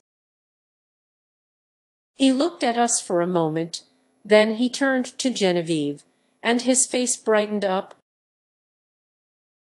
"Robert," cried he, going up to the child, and taking him in his arms. "Ah, give him me, wife! I must look at him." The mother seemed to give up his son to him with reluctance, and stayed before him with her arms extended, as if she feared the child would have a fall. The nurse began again in her turn to speak, and renewed her claims, this time threatening to appeal to law. At first Michael listened to her attentively, and when he comprehended her meaning, he gave the child back to its mother. "How much do we owe you?" asked he. The countrywoman began to reckon up the different expenses, which amounted to nearly 30 francs. The joiner felt to the bottom of his pockets, but could find nothing. His forehead became contracted by frowns, low curses began to escape him. All of a sudden he rummaged in his breast, drew forth a large watch, and holding it up above his head, "Here it is, here's your money," cried he with a joyful laugh. "A watch, a good one. I always said it would keep for a drink on a dry day. But it is not I who will drink it, but the young one. Go and sell it for me, neighbor, and if that is not enough, I have my earrings. Genevieve, take them off for me. The earrings will square all. They shall not say you have been disgraced on account of the child, no. Not even if I must pledge a bit of my flesh, my watch, my earrings, and Myring get rid of all of them for me at the goldsmith's. Pay the woman, and let the little fool go to sleep. Give him me, Genevieve, I will put him to bed." And taking the baby from the arms of his mother, he carried him with a firm step to his cradle. It was easy to perceive the change which took place in Michael from this day. He cut all his old drinking acquaintances. He went early every morning to his work, and returned regularly in the evening to finish the day with Genevieve and Robert. Very soon he would not leave them at all, and he hired a place near the fruit shop, and worked in it on his own account. They would soon have been able to live in comfort, had it not been for the expenses which the child required. Everything was given up to his education. He had gone through the regular school training, had studied mathematics, drawing, and the carpenter's trade, and had only begun to work a few months ago. Till now, they had been exhausting every resource which their laborious industry could provide to push him forward in his business. And, happily, all these exertions had not proved useless. The seed had brought forth fruit, and the days of harvest were close by. While I was thus recalling these remembrances to my mind, Michael had come in, and was occupied in fixing shelves where they were wanted. During the time I was writing the notes of my journal, I was also scrutinizing the joiner. The excesses of his youth and the labor of his manhood have deeply marked his face. His hair is thin and gray, his shoulders stoop, his legs are shrunken and slightly bent. There seems a sort of weight in his whole being. His very features have an expression of sorrow and despondency. He answers my questions by monosyllables, and like a man who wishes to avoid conversation. Whence comes this dejection, when one would think he had all he could wish for? I should like to know. 10 o'clock. Michael is just gone downstairs to look for a tool he has forgotten. I have at last succeeded in drawing from him the secret of his and Genevieve's sorrow. Their son Robert is the cause of it. Not that he has turned out ill after all their care, not that he is idle or dissipated. But both were in hopes he would never leave them any more. The presence of the young man was to have renewed and made glad their lives once more. His mother counted the days. His father prepared everything to receive their dear associate in their toils. And at the moment when they were thus about to be repaid for all their sacrifices, Robert had suddenly informed them that he had just engaged himself to a contractor at Versailles. Every remonstrance and every prayer were useless. He brought forward the necessity of initiating himself into all the details of an important contract. The facilities he should have in his new position of improving himself in his trade, and the hopes he had of turning his knowledge to advantage. At last, when his mother, having come to the end of her arguments, began to cry, he hastily kissed her, and went away that he might avoid any further remonstrances. He had been absent a year, and there was nothing to give them hopes of his return. His parents hardly saw him once a month, and then he only stayed a few moments with them. "I have been punished where I had hoped to be rewarded," Michael said to me just now. "I had wished for a saving and industrious son, and God has given me an ambitious and avaricious one. I had always said to myself that when once he was grown up we should have him always with us, to recall our youth and to enliven our hearts. His mother was always thinking of getting him married and having children again to care for. You know women always will busy themselves about others.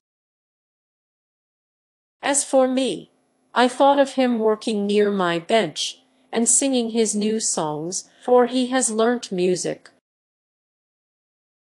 and is one of the best singers at the Orpheum. A dream, sir, truly. Directly the bird was fledged, he took to flight, and remembers neither father nor mother. Yesterday, for instance, was the day we expected him. He should have come to supper with us. No Robert today, either. He has had some plan to finish or some bargain to arrange, and his old parents are put down last in the accounts, after the customers and the joiner's work. Ah, if I could have guessed how it would have turned out, fool, to have sacrificed my likings and my money for nearly 20 years to the education of a thankless son. Was it for this I took the trouble to cure myself of drinking, to break with my friends, to become an example to the neighborhood? The jovial good fellow has made a goose of himself. Oh, if I had to begin again! No, no, you see women and children are our bane. They soften our hearts. They lead us a life of hope and affection. We pass a quarter of our lives in fostering the growth of a grain of corn, which is to be everything to us in our old age. And when the harvest time comes, good night, the ear is empty. While he was speaking, Michael's voice became hoarse, his eyes fierce, and his lips quivered. I wished to answer him, but I could only think of commonplace consolations, and I remained silent. The joiner pretended he needed a tool and left me, poor father. Ah, I know those moments of temptation when virtue has failed to reward us, and we regret having obeyed her, who has not felt this weakness in hours of trial, and who has not uttered, at least once, the mournful exclamation of Brutus. But if virtue is only a word, what is there then in life that is true and real? No, I will not believe that goodness is in vain. It does not always give the happiness we had hoped for, but it brings some other. In the world everything is ruled by order, and has its proper and necessary consequences, and virtue cannot be the sole exception to the general law. If it had been prejudicial to those who practiced it, experience would have avenged them. But experience has, on the contrary, made it more universal and more holy. We only accuse it of being a faithless debtor because we demand an immediate payment, and one apparent to our senses. We always consider life as a fairy tale, in which every good action must be rewarded by a visible wonder. We do not accept as payment a peaceful conscience, self-content, or a good name among men, treasures that are more precious than any other, but the value of which we do not feel till after we have lost them. Michael is come back, and has returned to his work. His son has not yet arrived. By telling me of his hopes and his grievous disappointments, he became excited. He unceasingly went over again the same subject, always adding something to his griefs. He had just wound up his confidential discourse by speaking to me of a joiner's business which he had hoped to buy, and worked to good account with Robert's help. The present owner had made a fortune by it, and, after 30 years of business, he was thinking of retiring to one of the ornamental cottages in the outskirts of the city, a usual retreat for the frugal and successful workingman. Michael had not indeed the 2,000 francs which must be paid down, but perhaps he could have persuaded Master Benoit to wait. Robert's presence would have been a security for him, for the young man could not fail to ensure the prosperity of a workshop. Besides science and skill, he had the power of invention and bringing to perfection. His father had discovered among his drawings a new plan for a staircase, which had occupied his thoughts for a long time, and he even suspected him of having engaged himself to the Versailles contractor for the very purpose of executing it. The youth was tormented by this spirit of invention, which took possession of all his thoughts, and, while devoting his mind to study, he had no time to listen to his feelings. Michael told me all this with a mixed feeling of pride and vexation. I saw he was proud of the son he was abusing, and that his very pride made him more sensitive to that son's neglect. 6:00 p.m. I have just finished a happy day. How many events have happened within a few hours, and what a change for Genevieve and Michael. He had just finished fixing the shelves and telling me of his son while I laid the cloth for my breakfast. Suddenly we heard hurried steps in the passage. The door opened, and Genevieve entered with Robert. The joiner gave a start of joyful surprise, but he repressed it immediately, as if he wished to keep up the appearance of displeasure. The young man did not appear to notice it, but threw himself into his arms in an open-hearted manner which surprised me. Genevieve, whose face shone with happiness, seemed to wish to speak, and to restrain herself with difficulty. I told Robert I was glad to see him, and he answered me with ease and civility. "I expected you yesterday," said Michael Arout rather dryly. "Forgive me, father," replied the young workman, "but I had business at St. Germain's. I was not able to come back till it was very late, and then the master kept me." The joiner looked at his son sidewise, and then took up his hammer again. "All right," muttered he in a grumbling tone, "when we are with other people we must do as they wish. But there are some who would like better to eat brown bread with their own knife than partridges with the silver fork of a master." "And I am one of those, father," replied Robert, merrily, "but, as the proverb says, you must shell the peas before you can eat them. It was necessary that I should first work in a great workshop." "To go on with your plan of the staircase," interrupted Michael ironically. "You must now say Monsieur Raymond's plan, father," replied Robert, smiling. "Why, because I have sold it to him." The joiner, who was planing a board, turned round quickly. "Sold it," cried he with sparkling eyes, "for the reason that I was not rich enough to give it him." Michael threw down the board and tool. "There he is again," resumed he angrily. "His good genius puts an idea into his head which would have made him known, and he goes and sells it to a rich man, who will take the honor of it himself." "Well, what harm is there done?" asked Genevieve. "What harm?" cried the joiner in a passion. You understand nothing about it, you are a woman, but he knows well that a true workman never gives up his own inventions for money. No more than a soldier would give up his cross. That is his glory. He is bound to keep it for the honor it does him. Ah! Thunder, if I had ever made a discovery, rather than put it up at auction, I would have sold one of my eyes.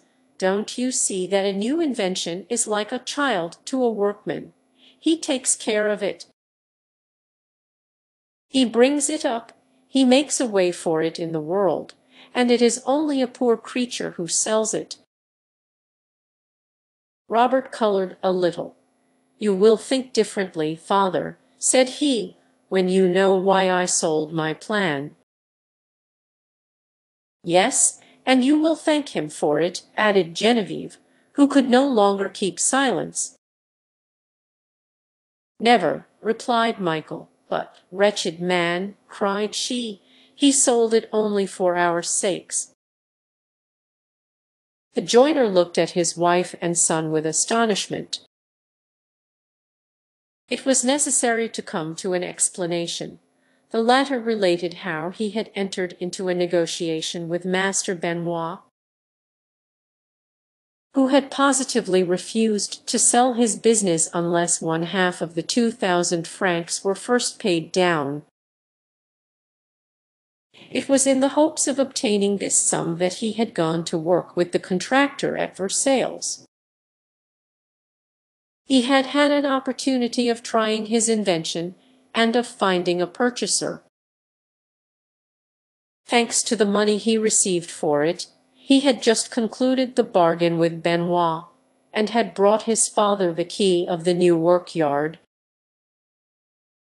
This explanation was given by the young workman with so much modesty and simplicity that I was quite affected by it.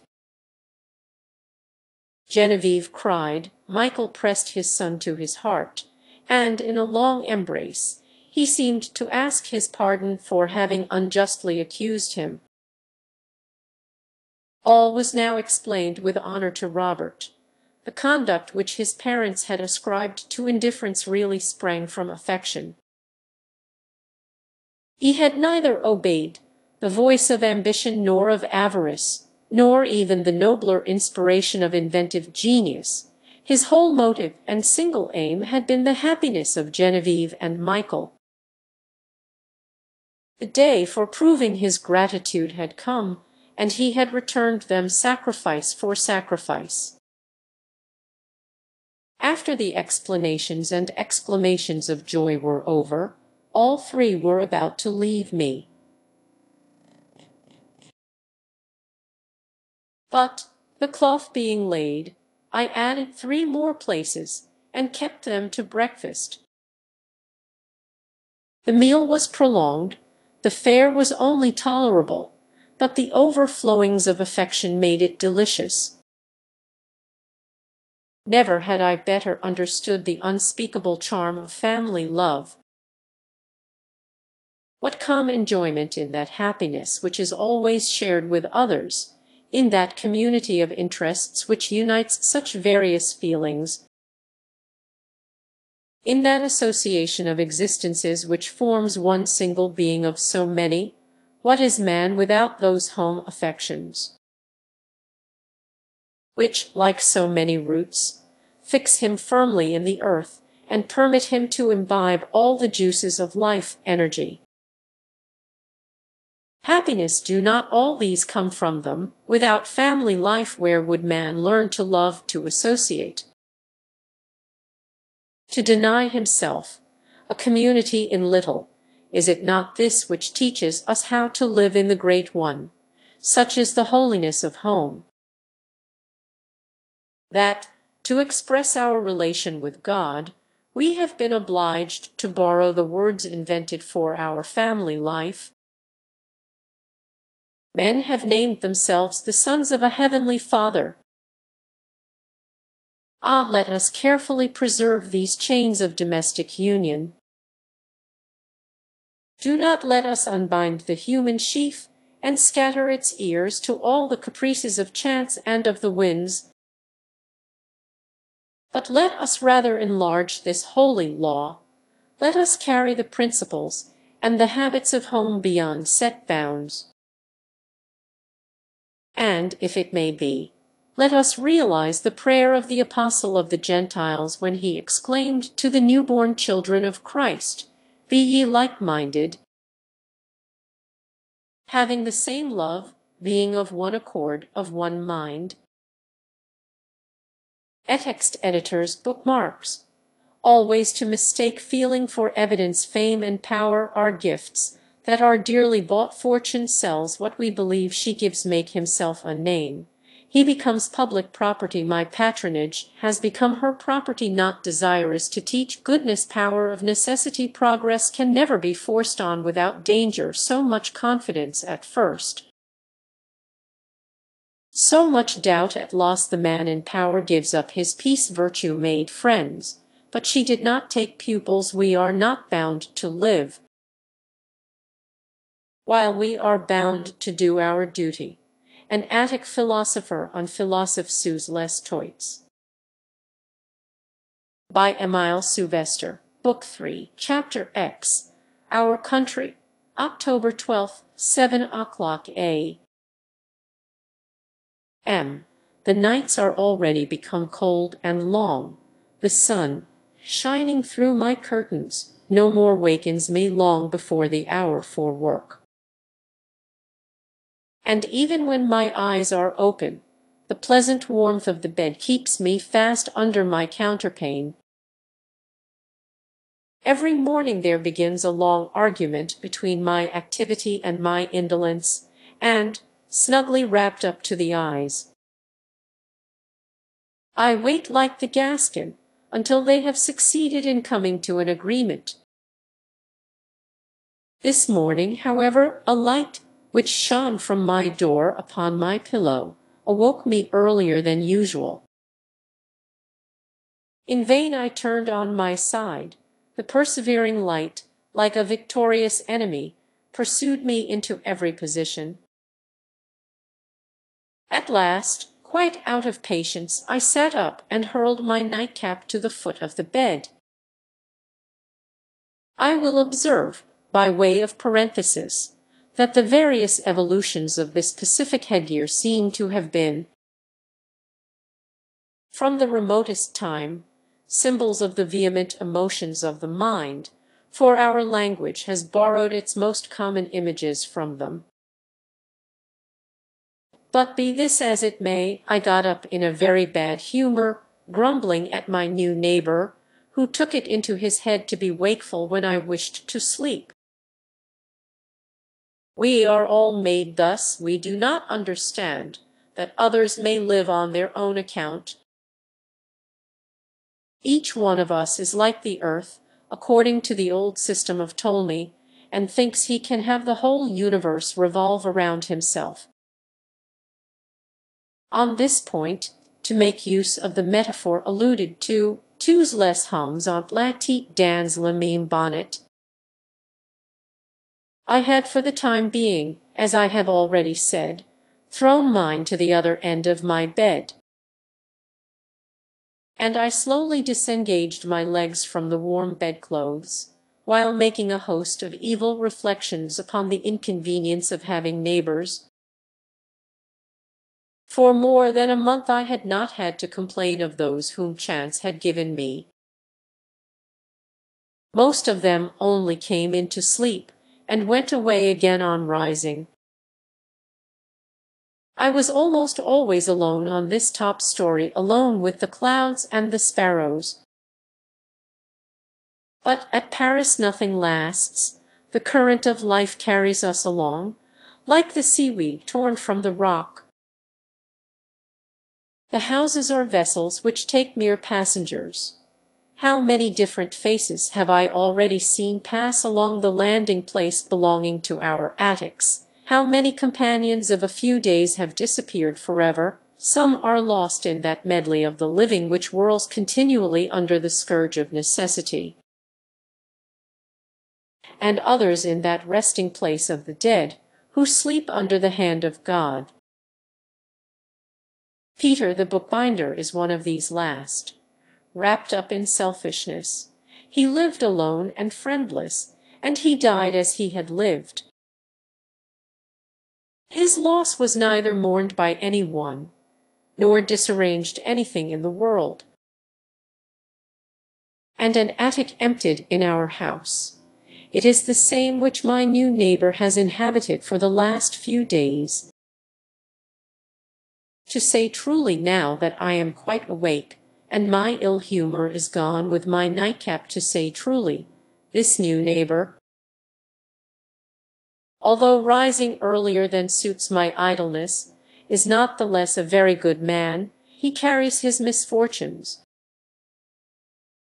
as few know how to carry their good fortunes, with cheerfulness and moderation. But fate has cruelly tried him. Father Chauffeur is but the wreck of a man. In the place of one of his arms hangs an empty sleeve, his left leg is made by the turner, and he drags the right along with difficulty. But above these ruins rises a calm and happy face, while looking upon his countenance, radiant with a serene energy, while listening to his voice, the tone of which has, so to speak, the accent of goodness, we see that the soul has remained entire in the half-destroyed covering.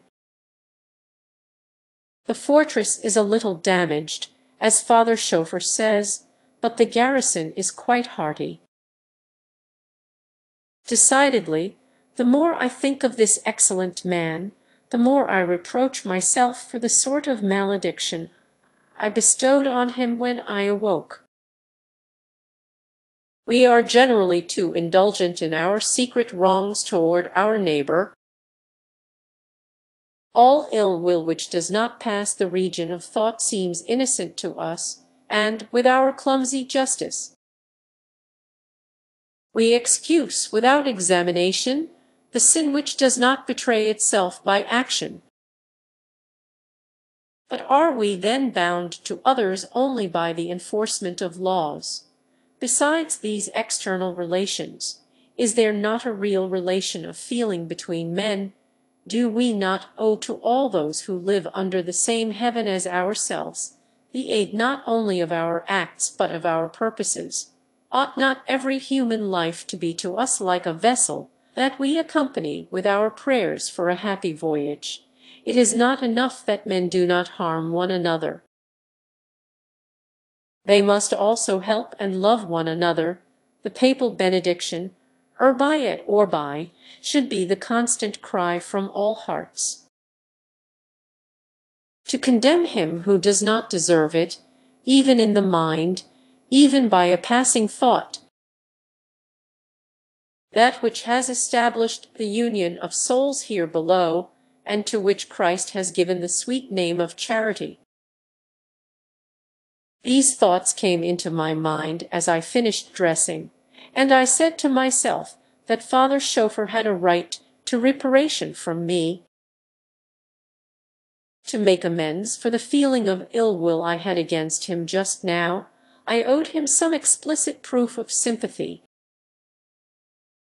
I heard him humming a tune in his room. He was at work, and I determined that I would make the first neighborly call. 8:00 p.m. I found Father Chauffeur at a table lighted by a little smoky lamp, without a fire, although it is already cold, and making large pasteboard boxes. He was humming a popular song in a low tone. I had hardly entered the room when he uttered an exclamation of surprise and pleasure. Is it you, neighbor? Come in, then. I did not think you got up so early, so I put a damper on my music. I was afraid of waking you, excellent man. While I was sending him to the devil, he was putting himself out of his way for me. This thought touched me, and I paid my compliments on his having become my neighbor with a warmth which opened his heart. "Faith, you seem to me to have the look of a good Christian," said he in a voice of soldier-like cordiality, and shaking me by the hand. "I do not like those people who look on a landing-place as a frontier line, and treat their neighbors as if they were Cossacks, when men snuff the same air and speak the same lingo. They are not meant to turn their backs to each other. Sit down there, neighbor. I don't mean to order you, only take care of the stool. It has but 3 legs, and we must put good will in place of the 4th. It seems that that is a treasure which there is no want of here." I observed. "Good will," repeated chauffeur. "That is all my mother left me, and I take it no son has received a better inheritance. Therefore they used to call me Monsieur Content in the batteries." "You are a soldier, then?" "I served in the 3rd Artillery under the Republic, and afterward in the Guard." "Through all the commotions?" "I was at Jemappes and at Waterloo, so I was at the christening and at the burial of our glory." As one may say. I looked at him with astonishment. "And how old were you then at Jemappes?" asked I. "Somewhere about 15, said he. "How came you to think of being a soldier so early?"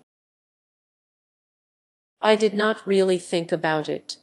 I then worked at toy-making, and never dreamed that France would ask me for anything else than to make her draught boards,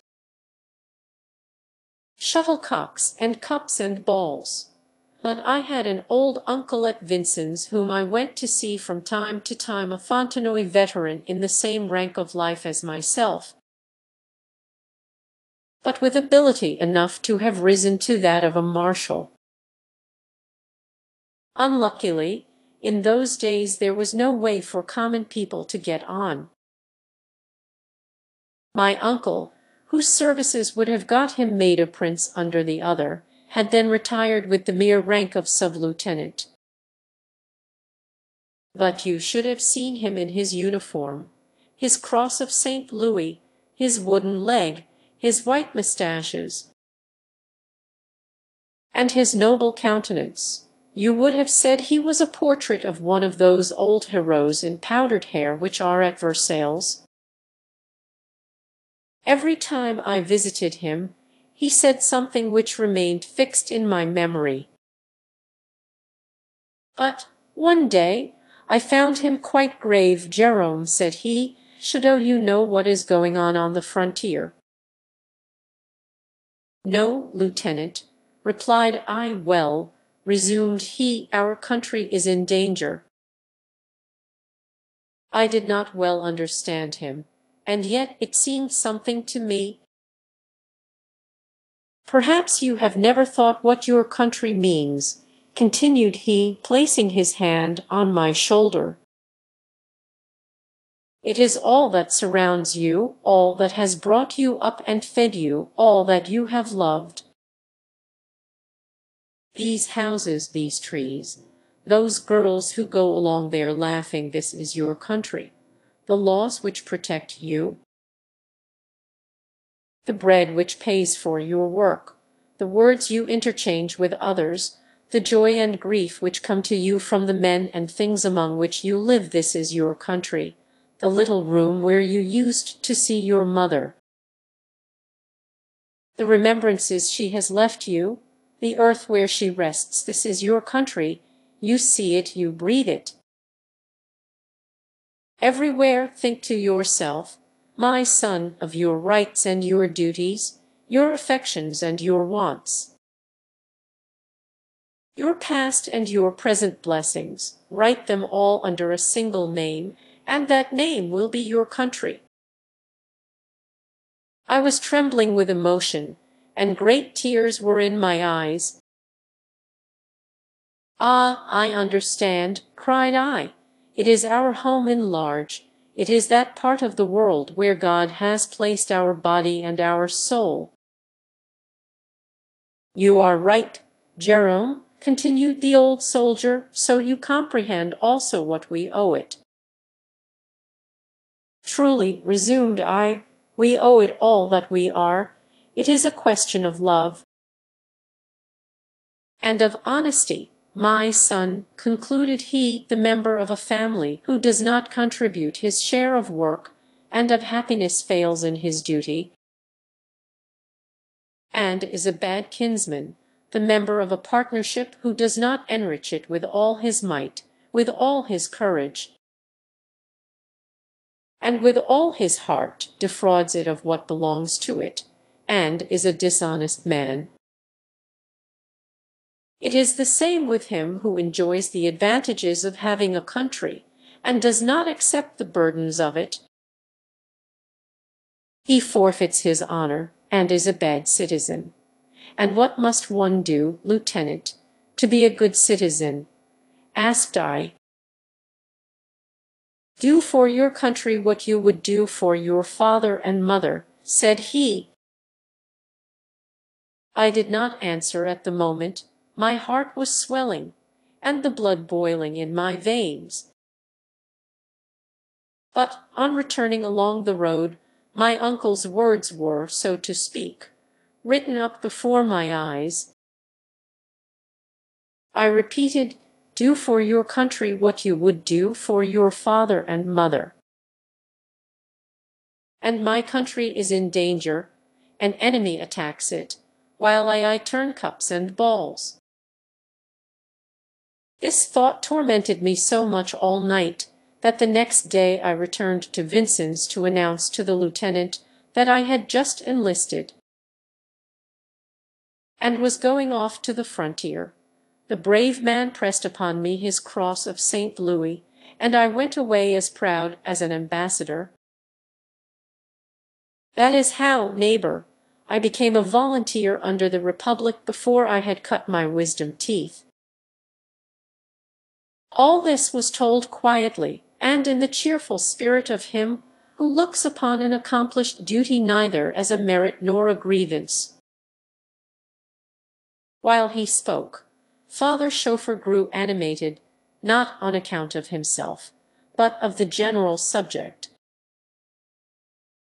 Evidently that which occupied him in the drama of life was not his own part, but the drama itself.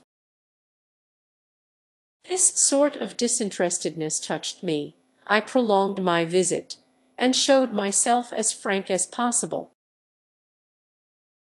in order to win his confidence in return. In an hour's time he knew my position and my habits.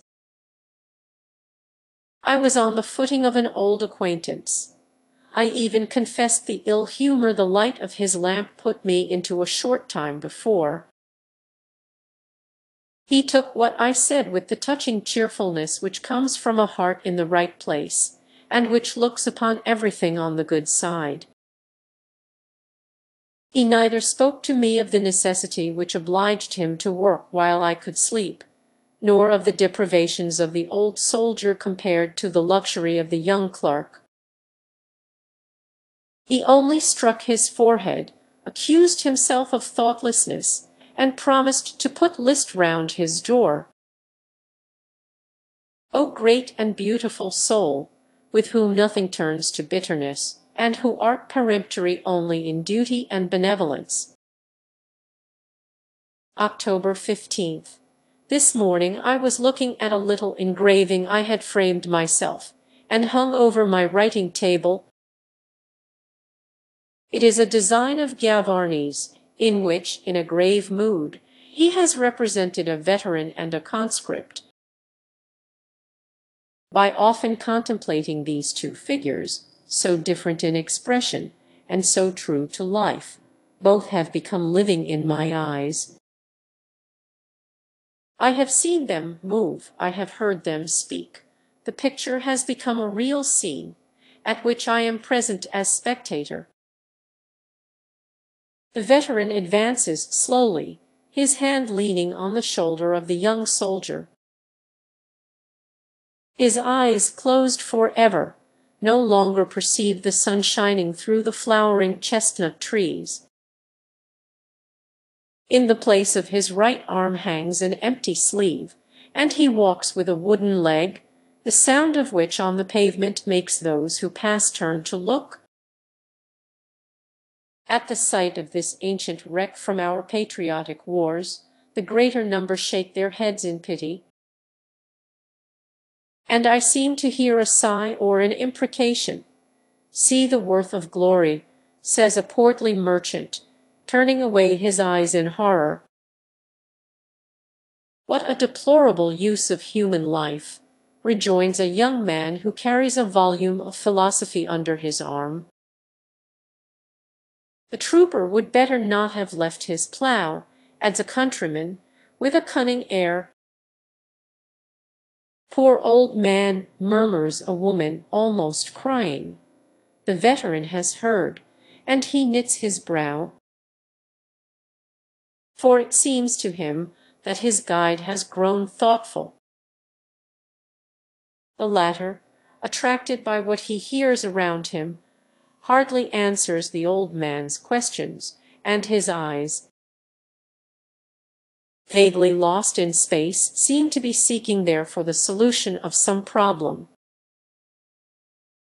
I seem to see a twitching in the gray mustaches of the veteran. He stops abruptly, and holding back his guide with his remaining arm,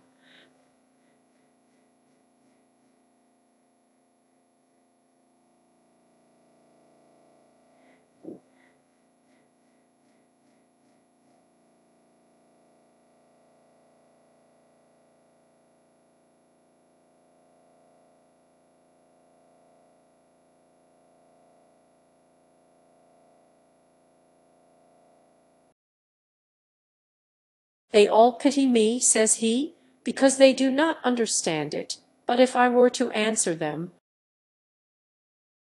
"What would you say to them, father?" asks the young man, with curiosity. "I should say first to the woman who weeps when she looks at me, to keep her tears for other misfortunes. For each of my wounds calls to mind some struggle for my colors. There is room for doubting how some men have done their duty. With me it is visible. I carry the account of my services, written with the enemy's steel and lead, on myself. To pity me for having done my duty is to suppose I would better have been false to it. And what would you say to the countryman, father? I should tell him that, to drive the plough in peace, we must first secure the country itself, and that, as long as there are foreigners ready to eat our harvest, there must be arms to defend it." But the young student, too, shook his head when he lamented such a use of life, because he does not know what self-sacrifice and suffering can teach. The books that he studies we have put in practice, though we never read them. The principles he applauds we have defended with powder and bayonet. "And at the price of your limbs and your blood," the merchant said, when he saw your maimed body. "See the worth of glory." Do not believe him, my son. The true glory is the bread of the soul. Patience and courage. The Master of all has bestowed it as a tie the more between men. When we desire to be distinguished by our brethren, do we not thus prove our esteem and our sympathy for them? The longing for admiration is but one side of love. No, no, the true glory can never be too dearly paid for. That which we should deplore, child, is not the infirmities which prove a generous self-sacrifice, but those which our vices or our imprudence have called forth. Ah, if I could speak aloud to those who, when passing, cast looks of pity upon me, I should say to the young man whose excesses have dimmed his sight before he is old. What have you done with your eyes? To the slothful man, who with difficulty drags along his enervated mass of flesh. What have you done with your feet? To the old man, who is punished for his intemperance by the gout. What have you done with your hands? To all. What have you done with the days God granted you, with the faculties you should have employed for the good of your brethren? If you cannot answer, bestow no more of your pity upon the old soldier maimed in his country's cause, for he at least can show his scars without shame. October 16th. The little engraving has made me comprehend better the merits of Father Chauffeur, and I therefore esteem him all the more. He has just now left my attic. There no longer passes a single day without his coming to work by my fire, or my going to sit and talk by his board. The old artilleryman has seen much, and likes to tell of it. For 20 years he was an armed traveler throughout Europe, and he fought without hatred, for he was possessed by a single thought, the honor of the national flag. It might have been his superstition, if you will, but it was, at the same time, his safeguard. The word France, which was then resounding so gloriously through the world, served as a talisman to him against all sorts of temptation. To have to support a great name may seem a burden to vulgar minds, but it is an encouragement to vigorous ones. I, too, have had many moments, said he to me the other day, when I have been tempted to make friends with the devil. War is not precisely the school for rural virtues. By dint of burning, destroying, and killing, you grow a little tough as regards your feelings. And, when the bayonet has made you king, the notions of an autocrat come into your head a little strongly. But at these moments I called to mind that country which the lieutenant spoke of to me, and I whispered to myself the well-known phrase, Taugers Francais. It has been laughed at since. People who would make a joke of the death of their mother have turned it into ridicule, as if the name of our country was not also a noble and a binding thing.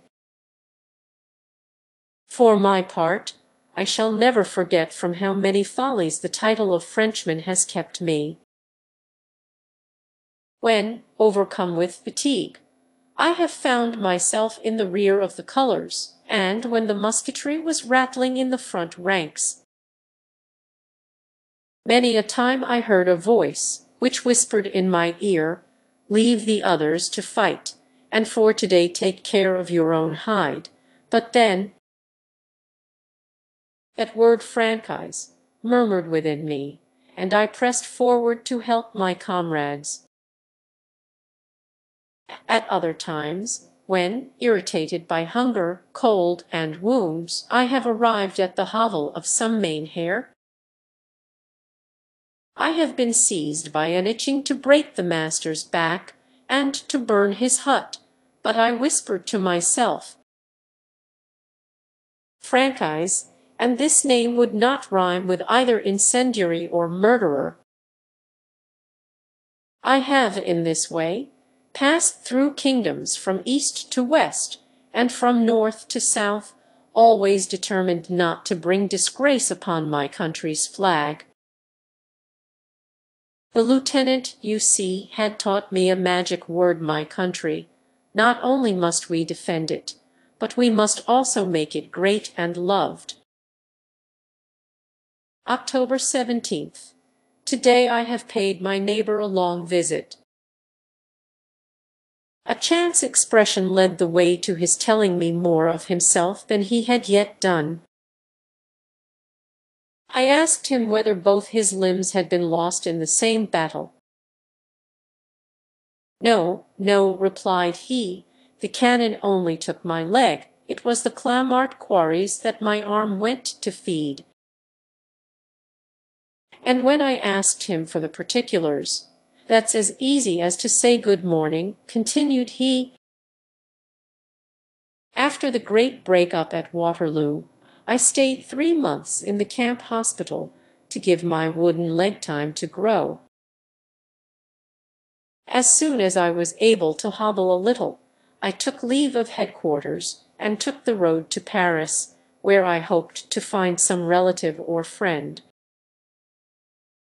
But no, all were gone or underground. I should have found myself less strange at Vienna, Madrid, or Berlin. And although I had a leg the less to provide for, I was none the better off. My appetite had come back, and my last sous were taking flight. I had indeed met my old colonel, who recollected that I had helped him out of the skirmish at Montereau by giving him my horse, and he had offered me bed and board at his house. I knew that the year before he had married a castle and no few farms, so that I might become permanent coat brusher to a millionaire, which was not without its temptations.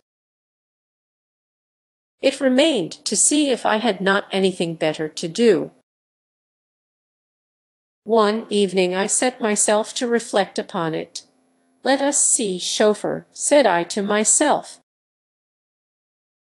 "The question is to act like a man. The colonel's place suits you, but cannot you do anything better? Your body is still in good condition, and your arms strong. Do you not owe all your strength to your country? As your Vincent's uncle said, why not leave some old soldier, more cut up than you are, to get his hospital at the colonel's? Come, trooper, you are still fit for another stout charge or two. You must not lay up before your time." Whereupon I went to thank the colonel and to offer my services to an old artilleryman who had gone back to his home at Clamart, and who had taken up the quarryman's pick again. For the first few months I played the conscript's part, that is to say, there was more stir than work, but with a good will one gets the better of stones, as of everything else. I did not become, so to speak, the leader of a column, but I brought up the rank among the good workmen, and I ate my bread with a good appetite, seeing I had earned it with a good will. For even underground, you see, I still kept my pride. The thought that I was working to do my part in changing rocks into houses pleased my heart. I said to myself, "Courage, chauffeur, my old boy. You are helping to beautify your country." And that kept up my spirit. Unfortunately, some of my companions were rather too sensible to the charms of the brandy bottle. So much so, that one day one of them, who could hardly distinguish his right hand from his left, thought proper to strike a light close to a charged mine. The mine exploded suddenly and sent a shower of stone grape among us, which killed 3 men, and carried away the arm of which I have now only the sleeve. "So you were again without means of living," said I to the old soldier. "That is to say, I had to change them," replied he quietly. "The difficulty was to find one which would do with 5 fingers instead of 10. I found it, however." "How was that?" "Among the Paris street sweepers." "What, you have been one of the pioneers of the health force for a while, neighbor, and that was not my worst time either.